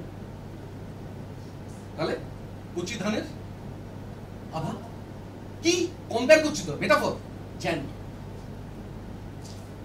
দুটো কম্পেয়ার করছি যেন, তাহলে কচি ধানের আভা যেন কচি ছেলের কাঁচা দেহের লাবণ্য, আবার উল্টো দিকে লাবণ্য।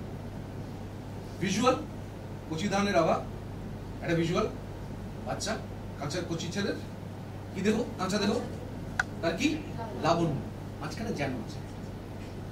Third visual. এবার আমি তাকিয়েছি নিচে, তাহলে এবার তার আগে দুটো অ্যাকশন তৈরি করে নিই। ফার্স্ট অ্যাকশন বসে বসে করে গেছে। ফার্স্ট অ্যাকশন বারান্দায় এসেছি, চল ভাই লুক, তাহলে চারিদিক দেখবো, তাহলে ভাদ্রের বন্যায় চারিদিক টলমল। তাহলে আমার লেফট টু রাইট রোটেশন, ভাদ্রের বন্যায় চারিদিক টলমল। এবার আমি একটু নিচে দেখছি যারা করে কচি ধান, পাশে কতগুলো বাচ্চা ছেলে খেলছে, তাহলে কচি ধানের আভা যেন কাঁচা কচি ছেলে কাঁচা দেখে দেখেছি, দেখেই নিচের দিকে তাকিয়েছি। চল আমার বাগান অব্দি আসেনি তো, নিচে অব্দি এসে বাগান অব্দি, বাগানের ভেতরে ঢোকে, তাহলে আমাদের বাড়ির বাগানের নিচে পর্যন্ত জল এসেছে। আমি প্যারাল্যাঙ্গুয়েজ তৈরি করতে করতে যাচ্ছি, আমাদের বাড়ির বাগানের নিচে পর্যন্ত জল এসেছে। এবার আমি তাকালাম, আমার গায়ে একটা রোদ তো আসলে তার আগে সারা রাত বন্যা হয়েছে, আকাশে বৃষ্টি হয়েছে, বন্যা হয়ে গেছে, আকাশ তো মেঘলা, পুরো রোদ তো আসবে না, পর্যাপ্ত নয়। তাহলে সকালের রৌদ্রটি কোথায়? এই পৃথিবীর উপর, মানে আমার হাত, আমার পৃথিবী সবটা এই পৃথিবীর উপর একেবারে অপর্যাপ্ত, মানে এটা আরেকটু হলে ভালো। তাহলে সকালের রৌদ্রটা, সকালবেলাতে এসছে নিকলেশ, সকালের রৌদ্রটি এই পৃথিবীর উপরে একেবারে অপর্যাপ্ত। ব্যাক করি, প্রথমে ভাদ্রের বন্যায় চারিদিক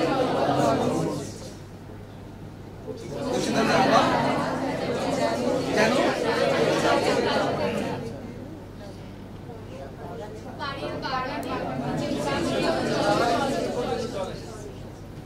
খুব কাঁচা, এই যে স্পেস দিলাম না, স্পেসিং ইজ ইম্পর্টেন্ট, সেই জন্য খুব কাছেরটা আমরা পেয়ে।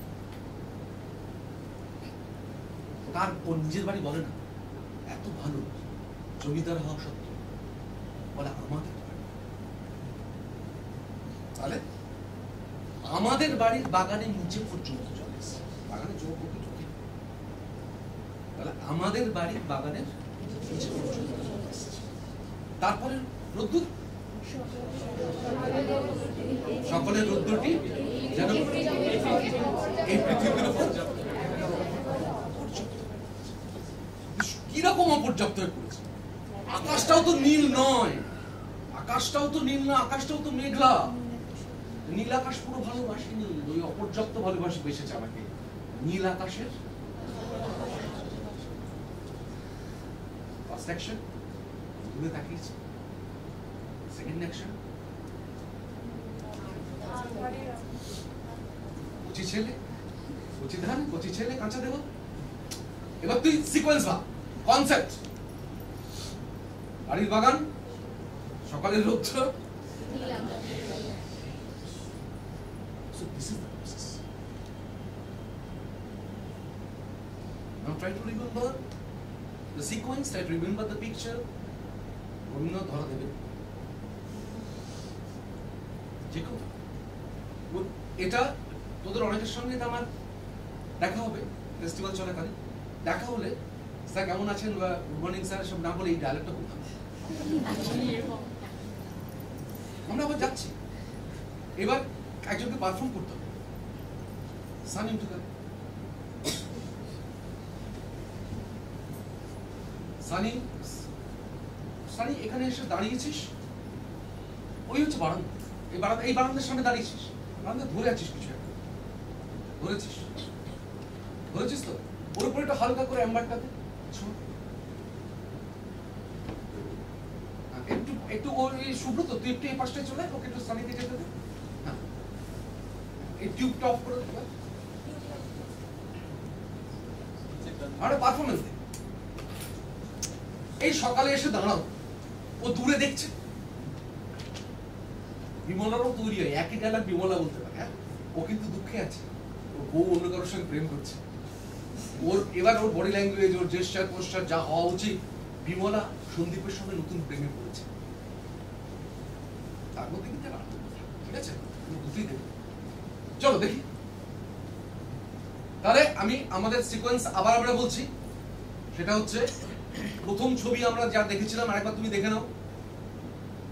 ভাদ্রের বন্যায় চারিদিক টলমল, কচি ধানের ক্ষেত্রে আভা যেন কচি ছেলের কাঁচা দেহের,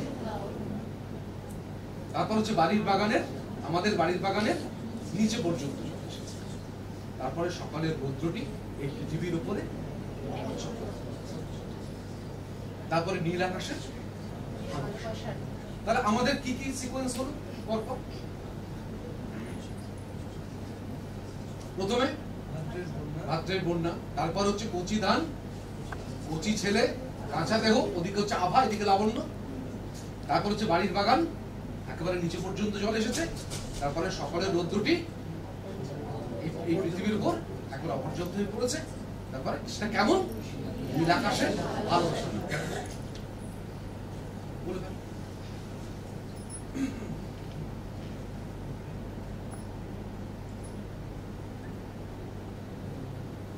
ভাদ্রের বন্যায়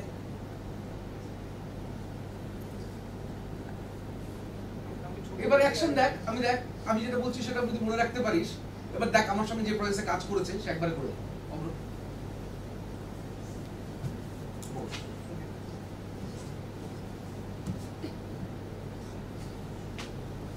ভাদ্রের বন্যায় চারিদিক টলমল করছে,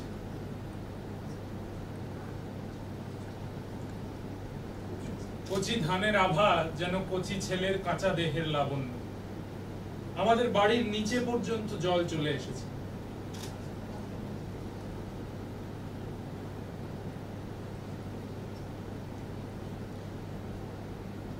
সকালের রৌদ্র এই পৃথিবীর উপর একেবারে অপর্যাপ্ত হয়ে পড়েছে,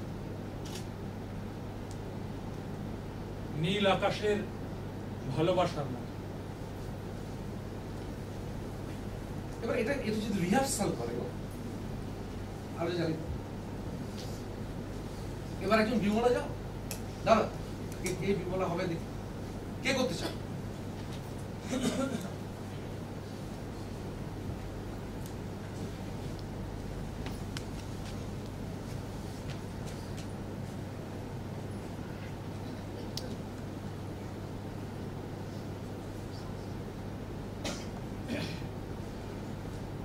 সিকোয়েন্স ভাদ্রের বন্যায় চারিদিক টলমল করছে, কচি ধানের আভা যেন কচি ছেলের কাঁচা দেহের লাবণ্য, আমাদের বাড়ির বাগানের নিচে পর্যন্ত জল এসেছে, সকালের রৌদ্রটি এই পৃথিবীর উপর একেবারে অপর্যাপ্ত হয়ে পড়েছে, নীল আকাশে।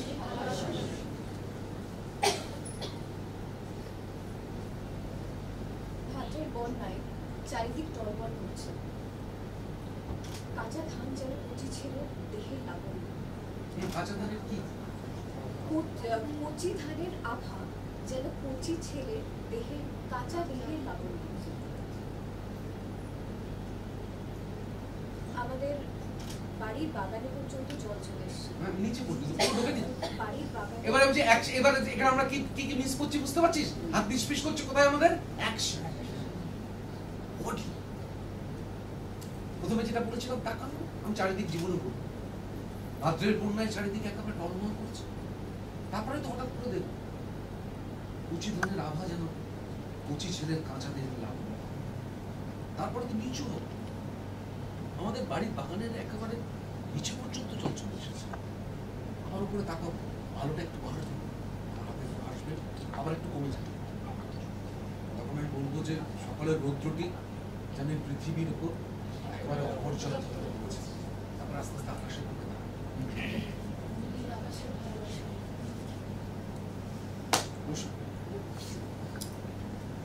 আলো জানি। তাহলে আমি যেটা বলতে চাই না।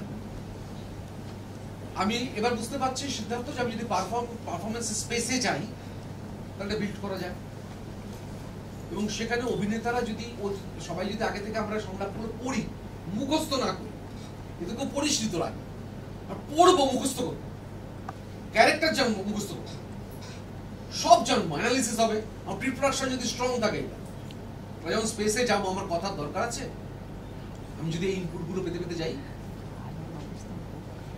Input is very important. এই ইনপুট হলে তুই প্রপারলি এনকোড করতে পারবি, আদারওয়াইজ এনকোড করতে পারবি না। তোকে আমি এনকোডিং এর একটা স্পেস তৈরি করতে করতে যাচ্ছি, যেটা তোকে বারবার রিড করতে হবে, এবং পজিশনের আওয়াজ এরকম দূরে দূরে পড়া। This is not the process of একটা পারফর্মিং স্পেসে তার টেক্সট তৈরি। হ্যাঁ, যদি এমন হয় তুমি এটা পেলে না, তাহলেও তো তুমি একটা জায়গা তোমাদেরকে আমি বলতে পারলাম যে এবার তুমি ধরো সেইটা প্রথম থেকে তোমার পক্ষে সম্ভব নয়, সব ডিরেক্টর তোমাকে প্রথম দিন থেকে set light music makeup costume দেবে না, বা তার দলের সেই ফিনান্সিয়াল সাপোর্ট নেই যেখান থেকে তুমি এটা করতে পারো। তাহলে তুমি কি করো? তাহলে তুমি তোমার অ্যাক্টরকে এইভাবে টেক্সট অ্যানালাইজ করো, বা অ্যাক্টর সেলফ যখন রিড করবে চেষ্টা করবে এইভাবে টেক্সট অ্যানালাইজ করতে, তাহলে সে ভুলবে কম, তাহলে সেটা প্রপার এনকোডিং এর মধ্যে যাবে। আদারওয়াইজ মানে যেটা হয় সেটা হচ্ছে যে ডিজাস্টার। এই আমার ব্যারিকেড বলে নাটক আছে সামনে, এবং আমি আশা করি কয়েকজন অভিনেতা সেখানে ভুলবেই এই প্রসেস তৈরি করার ফলেও, কারণ সেখানে কয়েকজন প্রাণ করে আমার এই প্রসেসের মধ্যেও ঢুকিয়ে মুখস্থ থাকছে, তারা ফেল করে, প্রত্যেকটা সই ফেল করে। দেখে নিও তো চার্জ আছে কিনা, নয়তো চার্জারটা লাগিয়ে দেবে। সেটা কোথায়? বলো ল্যাপটপটা এখন অব্দি তো আছে। আচ্ছা, এইবার আমরা আসি, সেটা হচ্ছে যে আর হাতে 20 মিনিট সময় আছে। এটা বলতে গেলে আরো 1.5 ঘন্টা থেকে 2 ঘন্টা সময় লাগে। আমি খুব দ্রুত কতগুলো কথা বলি। সেটা হচ্ছে যে আমরা যে আবেগের কথা বলি, মানে তুই বলি যে আচ্ছা এই এতগুলো কথা বললেন, এই কথাগুলোর মধ্যে কুসুম তোমার শুধুই শরীর, মন নাই? মন আছে। মনের খেলাটা একটু অন্যরকম। পাশ্চাত্যের ক্ষেত্রে যখন আমরা এত মেথড অ্যাক্টিং করেছি, তখন আগে আমাদের মন দিয়ে ঢোকা যায়, কনসেন্ট্রেট, ইমোট করো, একটা ইমোশনাল স্পেসের মধ্যে ঢোকো, ইউ ফেল। আজকে ঢুকতে পারবে, কালকে পারবে। আজকে একটা স্ট্রাকচার খারাপ হবে, কাল ভেঙে চলে বেরিয়ে চলে। তার কারণ হচ্ছে ইমোশন কি সেটা আমরা জানি। ইমোশন সম্পর্কে যদি আমরা বিজ্ঞানসম্মত একটা দৃষ্টিভঙ্গি থাকে, তাহলে আমরা বুঝতে পারবো ইমোশন হচ্ছে আনকনসিয়াস, কন্ট্রোল করা যায় না। অভিনেতা তো সবটা কনসিয়াসলি করে, আলো খেয়াল রাখতে হচ্ছে, আমাকে সেট খেয়াল রাখতে, আমাকে এটা খেয়াল রাখতে, ছোট খেয়াল রাখতে হচ্ছে। তুমি যদি সত্যি সত্যি true ইমোশনে পৌঁছো, control emotion is unconscious. আসলে আমরা অভিনেতারা কি করি? ওই যে আগে বললাম, আমি যে প্রসেসটাতে বিশ্বাস করি সেটা হচ্ছে যখন নিখিলেশ আসবে, আমি তার মধ্যে একটা বিষাদের বডি তৈরি করব, নট বিষাদ। তার ভেতরে কোনো ইমোশন নেই, কোনো ইমোশন দিয়ে কিছু হয় না। অ্যাক্টিং এর ক্ষেত্রে যেটা হবে সেটা অনুভূতি, সেটা পরে আসবে। তার গল্প আর একটু কঠিন। তার একটা বডি তৈরি করব, যেটাকে আমাদের ভারতের নাট্যশাস্ত্রে আমরা বলি হচ্ছে ভাব, behavioural representation of emotion. Body, তোমার বডিটা কি? যদি বিমলা আসে, আমি বললাম ওই রিভার্স উল্টো, প্রেমে পড়েছে, ধরা যায় ডায়লগগুলো বিমলা বলছে, সেই কল্পনা। তখন তার যে হর্ষের যে বডি তৈরি হবে, তার যে আনন্দের বডি তৈরি হবে, তার মধ্যে যে আরো সূক্ষ্ম কতগুলো ভাব জড়িয়ে থাকবে, সে বডিটা আলাদা। আমরা বডিটা তৈরি করি। ফলে আমরা যখন ওই পারফরমেন্স স্পেসের মধ্যে, যখন আমরা আগে বললাম যে কি কি জিনিস আমরা তৈরি করব, তার মধ্যে যে self action is a very important thing for the semantic memory. ওই ভাষাকেও কিন্তু এই বডির সঙ্গে অ্যাসোসিয়েট করা যায়। বলছিলাম টাকা নিচু হয়ে যাওয়া, একটু কাঁধ ঝুলে যাওয়া, চেষ্টা টর্সো স্ট্রেট নেই, একটু ব্যাকা আছে, একটু কাঁধটা নেমে এসেছে, একটু সোজা দেখছে না, একটু চোখটা বড় আছে, এই যে ফিজিক্যালিটি, এই যে জেস্টার, এই যে পশ্চার, ফেশিয়াল এক্সপ্রেশনস, যেটাকে আমরা আঙ্গিক, সেটা কিন্তু ইম্পর্টেন্ট রোল প্লে করে। তার ফলে তার ইমোশনের, আমরা এত কথা বলে এসেছি ইমোশন নিয়ে, তাহলে ইমোশনটা আসলে, এটা ওই ফ্রিডল্যান্ডের একটা খুব ইন্টারেস্টিং কথা আছে যে বিজ্ঞানীরা চিরকালে একটা বিষয় এগ্রি করে গেছিল যে ডেফিনেশনটা কেউ ব্যাপারে কেউ এগ্রি করতে পারে, মানে সবাই ডেফিনেশনটা কি এক্স্যাক্টলি ইমোশনের বিজ্ঞানীদের ক্ষেত্রে এটা, কিন্তু আমাদের যাবতীয় যা আমরা এখন ইমোশনের সম্পর্কে যে ডেফিনেশনটা বলি, সেই ডেফিনেশনের মধ্যে আমাদের কোথাও একটুখানি আবার রিথিঙ্ক করতে হবে। কারণ একজন বিজ্ঞানী একটা রিসেন্টলি কাজ করেছেন, তার নাম লিসা ফেল্ডম্যান ব্যারেট। তার একটা ইন্টারেস্টিং থিওরি আছে, থিওরি প্র্যাকটিক্যাল, মানে এক্সপেরিমেন্টাল একটা জায়গা আছে। আমার মূল কাজটা কিন্তু এই লিসা ফেল্ডম্যান ব্যারেটের সঙ্গে নাট্যশাস্ত্রের অ্যাসোসিয়েশন এবং তার বিজ্ঞানসম্মত বিশ্লেষণ। সেটা হচ্ছে যে আমাদের আগে যেমন বলা হতো না যে আমাদের ইমোশনটা হচ্ছে আমাদের একটা ইমোশনাল সার্কিট আছে ব্রেনে, মানে আমি আমার রেগে যাওয়া, আমার ভয়, আমার কান্না, এই সবটা একটা ইমোশনাল সার্কিট আছে, যেটা যেরকম ভাবে ওয়েবস্টার ডিকশনারিতে যেরকম ভাবে পড়া হয়, যেটা আমার সাইকোলজিক্যাল বিহেভিয়ারাল চেঞ্জ হচ্ছে বডি তো আসবে। Obviously emotion is associated with the body. যখন আমরা থিয়েটারে কাজ করি, আমি পরেরটাতে আসছি, মানে এত, আচ্ছা আমরা এক ব্যাপারটা বুঝিয়ে দিই। এই কম্পোনেন্ট, ইমোশনের কম্পোনেন্ট একটু বলি, তারপরে বুঝতে সুবিধা হবে। সেটা হচ্ছে যে কতগুলো পার্ট আছে, ইভালুয়েট করা, physiological, phenomenological, expressive, behavioural, mental. কি ধরা যাক আমরা এখানে বসে আছি, উপর থেকে একটা অজগর নাম, ইভালুয়েট করলি ওটা তোর কাছে threat. So this is the evaluation. Second হচ্ছে ফিজিওলজিক্যাল, তার জন্য হার্ট রেট বেড়ে গেল, ব্লাড প্রেশার বেড়ে গেল। তারপর হচ্ছে ফেনোমেনোলজিক্যাল, তারপরে তুই তোর একটা ফিয়ার তৈরি হবে। তারপর হচ্ছে এক্সপ্রেসিভ, তার তোর কি হলো, চোখটা বড় হয়ে গেল, মুখটা ফুলে হাঁ হয়ে গেল, গায়ের রং খারাপ হয়ে গেল। এক্সপ্রেসিভ তোর একটা এক্সপ্রেশন স্পেস তৈরি হলো। বিহেভিয়ারাল, তুই এবার কি করলি, তুই ওর সাপটা থেকে পালানোর জন্য প্রাণ পড়ে ল্যাপটপ দিয়ে দরজা খুলে বেরোনোর চেষ্টা করলি, বিহেভিয়ারাল। মেন্টাল হচ্ছে একই সঙ্গে খেয়াল রাখলি সাপটা যদি তাকে তোকে জড়িয়ে না। So these are the components of emotion is always present. Actor হিসেবে আমাদের মাথায় রাখতে হবে, আমরা শুধু এর স্ট্রাকচারটাকে ব্যবহার করি, আমরা বডিটাকে ব্যবহার করি। আমরা সত্যি সত্যি যদি ইমোশনাল স্পেসে ঢুকে যাই, we can't control। মানে আমরা এই ফ্রিজে যখন খাবার বাসি হয়, আমরা বাসি খাবার বিরক্ত হয়ে ফেলে দিই, আমরা ফেলে দিই। সাপ যদি এখানে আসে, আমি ভয় পেয়ে দৌড়বো না, আমি দৌড়বো। So these are the basic thing you will think about the emotions. তাহলে অভিনেতারা কি আসলে ইমোশনাল স্পেসে তাদের জার্নি শুরু করে? তার কারণ ইমোশনের মধ্যে তিনটে পার্ট থাকে, একটা অ্যাকশন টেন্ডেন্সি থাকে, একটা কমিউনিকেশন থাকে, একটা নিড থাকে। প্রত্যেকটা ইমোশন, যদি ইট ইজ ইমোশন, তুমি স্যাডনেসে হলে তোমাকে স্লো ডাউন হয়ে যাবেই, তুমি কমিউনিকেশন তোমার একটা থাকবেই, তোমার একটা লস, তুমি চাইবেই তোমার হিলিং। এই তিনটে স্পেস সব সময় ইমোশনাল পারপাসের মধ্যে থাকে। তাহলে আমরা ইমোশনটাকে নতুন করে বুঝবো কি করে অভিনেতাদের হিসেবে, যেখানে নাট্যশাস্ত্রের প্রয়োজনীয়তার কথা বলছি। একটা ইম্পর্টেন্ট পার্ট হচ্ছে ইমোশনাল গ্র্যানুলারিটি। গ্র্যানুলারিটি মানে হচ্ছে the power to identify your true emotion. তুই নিজে জানিস না তোর কি ইমোশন আছে। এটা লিসা ফেলম্যান একটা এক্সপেরিমেন্ট করেছিলেন অনেককে নিয়ে, তার মধ্যে একজন বলতেই পারেনি যে তার অ্যাংজাইটি হয়েছে না ডিপ্রেশন হয়েছে। অনেকে তো বুঝতে পারবে না কোনটা অ্যাংজাইটি, আবার অনেকে বলতে পারেনি অ্যাংজাইটি আছে। দেখ, দুটো কিন্তু একদম আলাদা দুটো। অনেকে যারা আইডেন্টিফাই করতে পারে নিজস্ব ইমোশন, সেটা হচ্ছে ইমোশনাল গ্র্যানুলারিটি, সেটার সংখ্যা এই মুহূর্তে খুব কম। এক্স্যাক্টলি ভাই আমি অ্যাংজাইটিতে আছি, আমি ডিপ্রেশনে আছি। একটা ছোট্ট জিনিস দেখাই, তার আগে একটা জিনিস বলি, আমি সেটা বোঝানোর ক্লাস একটা নয়, সেটা তো একটা ক্লাস। আমি আমি আমি এটাতে এক্সপ্রেশন আমি ইন্টারাকশনে যাচ্ছি না, এগুলো আমি শেষ করতে পারবো না 10 মিনিট। মানে এটা নিয়ে আলাদাভাবে 1.5 ঘন্টা থেকে 2 ঘন্টা বললে তোর একটা ধারণা পেতিস, যেহেতু সময়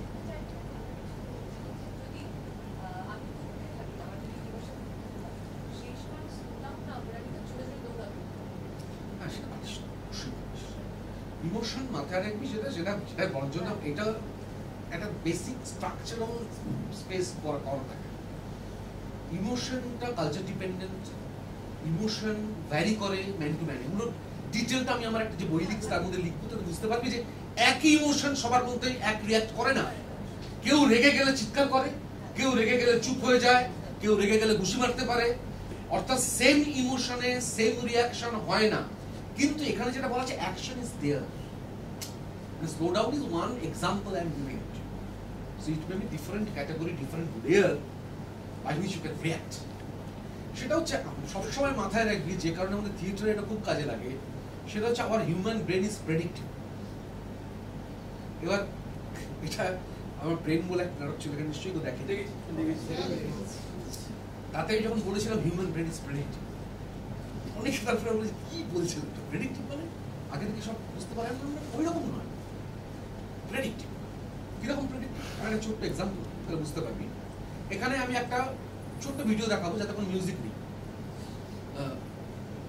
প্রত্যেকে দেখেছিস ডিসকো ডান্সারের জনি জনি জনি আজা আজা বলে একটা গান আছে,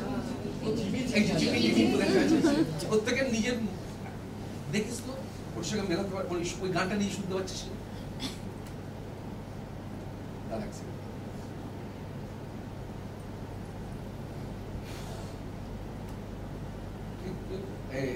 ভিডিও ক্র্যাশ করে গেছে, ভিডিও ক্র্যাশ করে গেছে, পুরো ব্যাড লাক। হ্যাঁ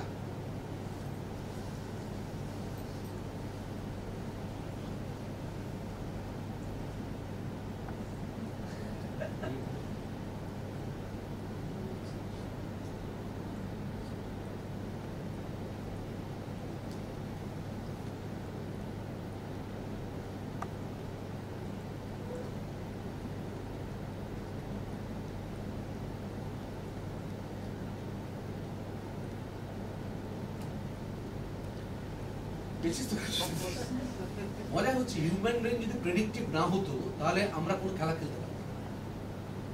ধর আমি তো ফুটবলে গোলকিপার ছিলাম, একটা 110 120 থেকে 150 কিলোমিটার পার আওয়ার স্পিডে একটা বল আসছে, হিউম্যান আই একটা 30 থেকে 190 মিলিসেকেন্ড অব্দি ডিলে আছে। ডিলে মানে বল 5.3 মিটার এগিয়ে গেছে, তারপর তুই দেখা শুরু করছিস। তুই যদি প্রেডিক্ট করতে না পারিস তাহলে তুই গোলকিপার তো গোল বাঁচায়, স্ট্রাইকাররা তো স্ট্রাইক করে। তো ফলে এই কনস্ট্যান্টলি আমাদের হিউম্যান ব্রেন একটা প্রেডিক্ট করে। এবার এই প্রেডিকশন কনস্ট্যান্টলি আমরা করে যাই চারপাশে পৃথিবী with respect to our mood। এরকম আমার প্রেডিকশন অনুযায়ী তুই ভালো হতে পারিস, আমার প্রেডিকশন তৈরি হচ্ছে পাস্ট এক্সপেরিয়েন্স। মানে আমার আজকে সকালে ঘুম থেকে উঠলাম, শীত লাগছে, সে রেগুলার এক কফি খাই, মুখে দিলাম, চুড়ে ফেলে দিই, ও কফি রেগুলার। বাড়ির বাচ্চাদের রেগুলার কাঁদে, পাশের বাড়ির তাই চুড়ি রেগুলার শুনে, আজকে মনে হচ্ছে গলা টিপে মেরে দিচ্ছে। So what is changing? Outside world remain same. What changes inside? It's an effect. A-F-F-E-C-T, effect. এর দুটো পার্ট আছে, একটা করে মুড বলি, কমন কথা আমরা মুড। মুড তৈরি করছে কে? তৈরি করছে তো বডি, ব্রেন। কারণ ব্রেন একটা বাজেট ব্যারোমিটার আছে, বডি একদম এফেক্ট হচ্ছে বাজেট ব্যারোমিটারের মতো। তোর বডির যা যা প্রয়োজন সেই অনুযায়ী সে তার মতো করে নিজে তৈরি করে নেবে। তো মনে হবে যে আজকে এইটা সকালবেলা ঘুম থেকে উঠে এই যে পরিবর্তনটা তোর মধ্যে ঘটলো, সেটা বাজেট প্যারামিটারের জন্য। তারপর আমরা যখন কোনো লোককে দেখে মনে হয় একদম খারাপ, আমি কোন এফেক্টে আসে কি জানি, আমার মনে হয় খুব ভালো অন্য লোক হয় না, আমার এফেক্টে আমি লোকটাকে দেখছি না, আমার মুডে আমি লোকটাকে দেখছি না। It's not an emotion. It's a very basic part of your emotion. That is known as effect. That is known as mood. So, অভিনেতারা যখন কাজ করে মাথায় রেখো প্রত্যেকে তোমরা কিন্তু এই এফেক্ট নিয়ে এসে রিহার্সাল স্পেসে কাজ করো। তোমার এফেক্ট রেগুলার এক থাকে, তোমার মুড রেগুলার এক থাকে, তোমার ভ্যালেন্স বলে একটা কথা আছে, ভ্যালেন্স মানে energy, valence is associated with energy, VALENCE, valence is associated with energy. তোমার এনার্জি লেভেল একদম খুব হাই, আমার এনার্জি লেভেল খুব, তোমার ইমোশন কিন্তু সেই অনুযায়ী পাল্টাবে। আমার এত কিছু যদি পাল্টানোর যে স্পেসটা সেইটা আমি আনকনসিয়াসলি ছেড়ে দেবো নাকি আমি অনুভূতিতে যাই, ফিলিংস। সো অ্যাক্টরদের মূল ড্রাইভিং স্পেস হচ্ছে ফিলিংস, ইটস নট ইমোশন। ইমোশনে গেলে কিন্তু সে কন্ট্রোল করতে পারবে না, কারণ আমরা যাবতীয় জিনিস করছি কনসাসলি, আনকনসাসলি কিছু করছি না। আরে তো যাকে আমার সত্যি সত্যি যদি স্পেসের মধ্যে আমার অ্যাঙ্গার তৈরি হয়, জামার কলারটা ধরেছি, আমি সত্যি সত্যি ওই ইমোশনটা বিল্ড করতে পারি, anger is unconscious, emotion is unconscious, মনে যাওয়ার আমার পরবর্তী আমার তো ওইটুকু ধরা আছে, জানে ওইটুকুর পর ওখানে ফেলা আছে, কস্টিউম ছিঁড়ে গেলে দেবে তোমাকে, হ্যাঁ ঠিক ততটুকুই ধরবো, ওর যাতে পরে গেলে না লাগে, ও পরে আবার একটু ঘুরে যাবে, আমার এখান থেকে ও পাশে যাওয়ার আছে, ওর পাশে একটা আলো চেঞ্জ করবে, ওর ছিটকে গিয়ে গোল হয়ে গিয়ে ওখানে ফ্লোরে পড়া আছে, everything is there. So everything is very conscious effort. So যখন এতটাই কনসিয়াস এফোর্ট নিয়ে অ্যাক্টররা কাজ করে, তাহলে মাথায় রাখতে হবে যে আমরা আসলে কাজ করি বিহেভিয়ারাল প্যাটার্ন অফ ইমোশন নিয়ে, নট উইথ ইমোশন। সেই জন্য আমাদের Natyashastra is more important, the pattern of way when you will teach actors, being a director, and the actors will try to get the characters. So তখন তোমরা কিন্তু অনুগ্রহ করে behavioral pattern of emotion এ ঢুকো, directly emotional স্পেসে ঢুকতে যাও না। তোমাদের আমাদের ইন্ডিয়ান মেথডে এতগুলো কোর পার্ট আছে, এতগুলো ট্রানজিয়েন্ট পার্ট আছে, এই যে অর্গানিক সেন্সেশন, সাত্ত্বিক ভাব, এটা কঠিন বিষয়। খেলাটা কি আসবে তাহলে বলতে পারো যে এটা খেলাটা কি, খেলাটা খেলে দেখতে হবে, এটা থিওরির খেলা নয়, এটা প্র্যাকটিক্যাল খেলা, খেলে দেখা যাবে। যেরকম আমি খেললাম, প্র্যাকটিক্যাল স্পেসে এসো, খেলে দেখিয়ে দেবো কি করে, তোমাকে বলবো আমি খেলাটা খেলছি, খেলি, সেটা হচ্ছে এই হচ্ছে খেলা, এটা হচ্ছে খেলা, এই দিস ইজ দ্য গেম আমরা খেলবো। সেটা কি আমার এটা অ্যাক্টরদেরকে বোঝানোর দরকার নেই, যারা ডিরেক্টর অ্যাক্টর তোমরা মাথায় রাখবে যে ভাই আমাকে একটা বডির বিহেভিয়ারাল প্যাটার্ন তৈরি করতে হবে, তার একটা কোর পার্ট আছে, ট্রানজিয়েন্ট পার্ট আছে। কোর পার্ট ট্রানজিয়েন্ট পার্ট মানে কি, মানে আমি রাম, আমি ভীম, এবার আমার সঙ্গে লব কুশের দেখা যাচ্ছে, ট্রানজিয়েন্ট থাকবে একটা, তারপরে এতদিন পরে দেখা যাচ্ছে হর্ষ, তারপরে তো বিষাদ তৈরি হতে পারে, বাচ্চাগুলোকে দেখে আকর্ষণ, অনেকগুলো ট্রানজিয়েন্ট পার্ট হবে, কিন্তু আমি মূল কোর হিরো। তার মানে একটা মিক্সড একটা বিহেভিয়ারাল প্যাটার্ন কনস্ট্যান্টলি একটা বডিতে তৈরি হয়, সেটা হচ্ছে body of emotion, is not emotion, that you have to create, that is your craft. Actor হিসেবে তোমার ওই ক্রাফটটা হচ্ছে important. Good actors knows this craft, they can create the craft, they know that how they can use it their body.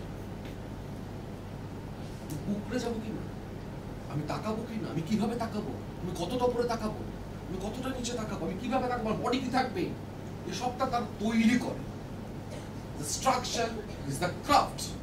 এইবার আমি costume পরলাম, makeup করলাম, powder প্রস্তুত সব রইল, আমার বাচিক পার্টটা তো আমার অলরেডি আমি ওই এটার সঙ্গে সেট করে নিয়েছি, যেটা নিয়ে আমি এতক্ষণ কথা বললাম, মানে সেমেন্টিক মেমোরি আমি অ্যাসোসিয়েট করেছি কিন্তু বডির সঙ্গে, করতে করতে গেছি, এটা হোল বডি তৈরি হচ্ছে আমার, যে বডিটার মধ্যে আমার বিহেভিয়ারাল প্যাটার্ন আছে, আমার স্পিচ আছে, everything is there. Now I will try to take thought, Feelings is associated with the thought. Emotion is associated with the body. Unconscious. Feelings is associated with the thought. We have to take a thought. Being an actor, you have to take a thought. আমি যদি আমাকে আমার নিজস্ব বিষাদের thought নেব, আমি বিষাদে ঢুকে যাব। আমাদের অভিনেতাকে আমরা ভারতের নাট্যশাস্ত্রে বলা হচ্ছে পাত্র। কেন পাত্র? কেন? আধার। পাত্রের মধ্যে মধ্যে ফলের রস থাকতে পারে, মদও থাকতে পারে, পাত্রের তো নেশা হবে না। দেখেন অ্যাক্টররা যে কোনো দিন ফলের রস খেতে পারে, মদ খেতে পারে, যা খুশি খেতে পারে, পাত্রের নেশা হবে না। So actors will know this skill, it's a craft, and take a thought. That is your vibhav, according to Indian method. যদি তুমি কারেক্টলি বিভাগটা নিয়ে আসতে পারো, then it will be automatic, it will blast. নাও হতে পারে কোনো থট আনতে পারলে সে তোমার স্ট্রাকচার ঠিক করে তৈরি করো, ঠিকঠাক গেঁথেছিলে তো, এই পুরো জিনিসটা ঠিকঠাক গাঁথা আছে তো, হিলে যাবে না। তুমি যদি গোড়াটা ইমোশন দিয়ে শুরু করো, যে কোনো দিন হিলে যেতে পারবো, ইমোশন দিয়ে পৌঁছতে পারবো। আমি বলছি না দিস দ্য ওনলি ওয়ে, আবারও বলছি this the only path, but ইমোশনে তুমি কোনো দিন সাকসেসফুল হতে পারো, কোনো দিন সাকসেসফুল নাও হতে পারো। তোমার ফেলিওরের একটা টেন্ডেন্সি থেকে যাবে, বড় আমাদের মেথড ফেলিওর। কারণ আমি তো ওই বডিটাকে তৈরি করে নিয়ে এসেছি, আমি তো বিহেভিয়ারাল প্যাটার্ন অফ ইমোশনটা বডিতে আছে। আমি তো ইমোশন থেকে বিহেভিয়ারে আসি, ইমোশন থেকে বডিতে আসি। আমি ইমোশনের বডিটা নিয়ে এসেছি, তার সঙ্গে এই সমস্ত কিছু সেমেন্টিক মেমোরি সমস্ত কিছু জুড়ে এই বডিটা তৈরি করেছি। ওইটা আমার বডি, হোল বডি। এইবার আমি যদি করতে পারি, তাহলে আবার ওই সাত্ত্বিক ভাবের কথা বলা আছে। দেখবি খুব ইন্টারেস্টিংলি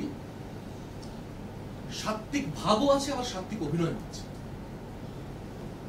আঙ্গিক বাচিক আহার্য সাত্ত্বিক, সবাই সাত্ত্বিক বলে, আহার সাত্ত্বিক। সাত্ত্বিক অভিনয়ে পৌঁছানোটা তখনই যায় যখন তুমি ওই সাত্ত্বিক ভাবটার মধ্যে দিয়ে ঘুরে আসতে পারো। দেন you will get bodily response, তোমার রোমাঞ্চ হবে। এই যে ব্যাক করে আয়, এই যে আমরা এতগুলো বলেছি, কি দেখ স্তম্ভ ফিক্স হয়ে গেছিস, শীত ঘাম পড়ছে, রোমাঞ্চ, রোম খারাপ হয়ে গেছে, গলা ভেঙে যাচ্ছে, বেপুতু নার্ভ কন্ট্রোল বেরিয়ে গেছে, চেঞ্জ অফ কালার, কেঁদে ফেলেছিস, নার্ভাস ব্রেকডাউন হয়ে গেছে।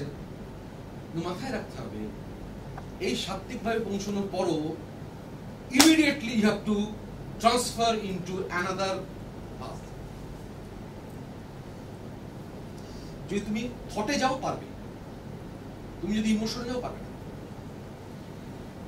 কারণ বেরিয়ে গিয়ে তোমাকে আরেকটা স্পেসে ঢুকতে হবে, সেখানে তোমার খুব মজার হাসির কথা আছে, ওরা অন্য দিন অন্য দৃশ্য 10 বছর পরে।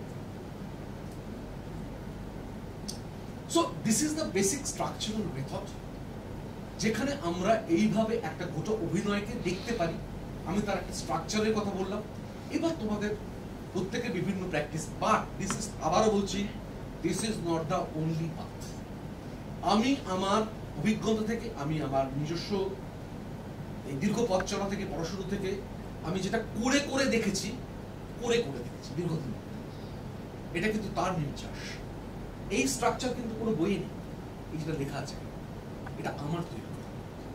এটা আমি কাজ করতে গিয়ে আমি যা দেখেছি, আমি সেইভাবে করে এটা প্লেস করেছি। এটা কোনো নাট্যশাস্ত্রের বইয়ে নেই, you will not get anywhere. So this is my process. আমি করে দেখেছি। আমি অভিনেতাদের কোনোদিন বলিনি, ভাই ওদের একটু নাট্যশাস্ত্র বোঝালাম, ওদেরকে একটু বিজ্ঞান বোঝালাম, এইসব বলার দরকার হয়। কিন্তু অভিনেতারা তো যদি বিজ্ঞান জানে খুব ভালো, তারা যদি মনে করে যে তারা এভাবে একটা কাজের মধ্যে দিয়ে যাবে, ভালো। না জানলে কোনো ক্ষতি নেই। কিন্তু পথ, এই আমি একটা পথ বলে দিই, এই পথে একবার হেঁটে দেখতে পারিস। কাজ করছিস মানে প্রতিদিন তো ট্রাই করি, আমরা অনেক রকম ট্রাই করি, একটা হেঁটে দেখতে পারিস তো কি হেঁটে কি বলো দেখি। যদি তোরা এই সমস্ত এলিমেন্ট গুলোকে নিয়ে কাজ করতে করতে যাস, একবার হেঁটে দেখে আমাকে বলিস, ঠিক আছে? আজকে এখানে শেষ করলাম। তাহলে always there will be dichotomy between the common sense or knowledge. যখন বাইরে গিয়ে বলবি দেবেশ দা এটা বলেছে, কমন সেন্স বলবে ইটস রং, নলেজ বলবে ইটস রাইট।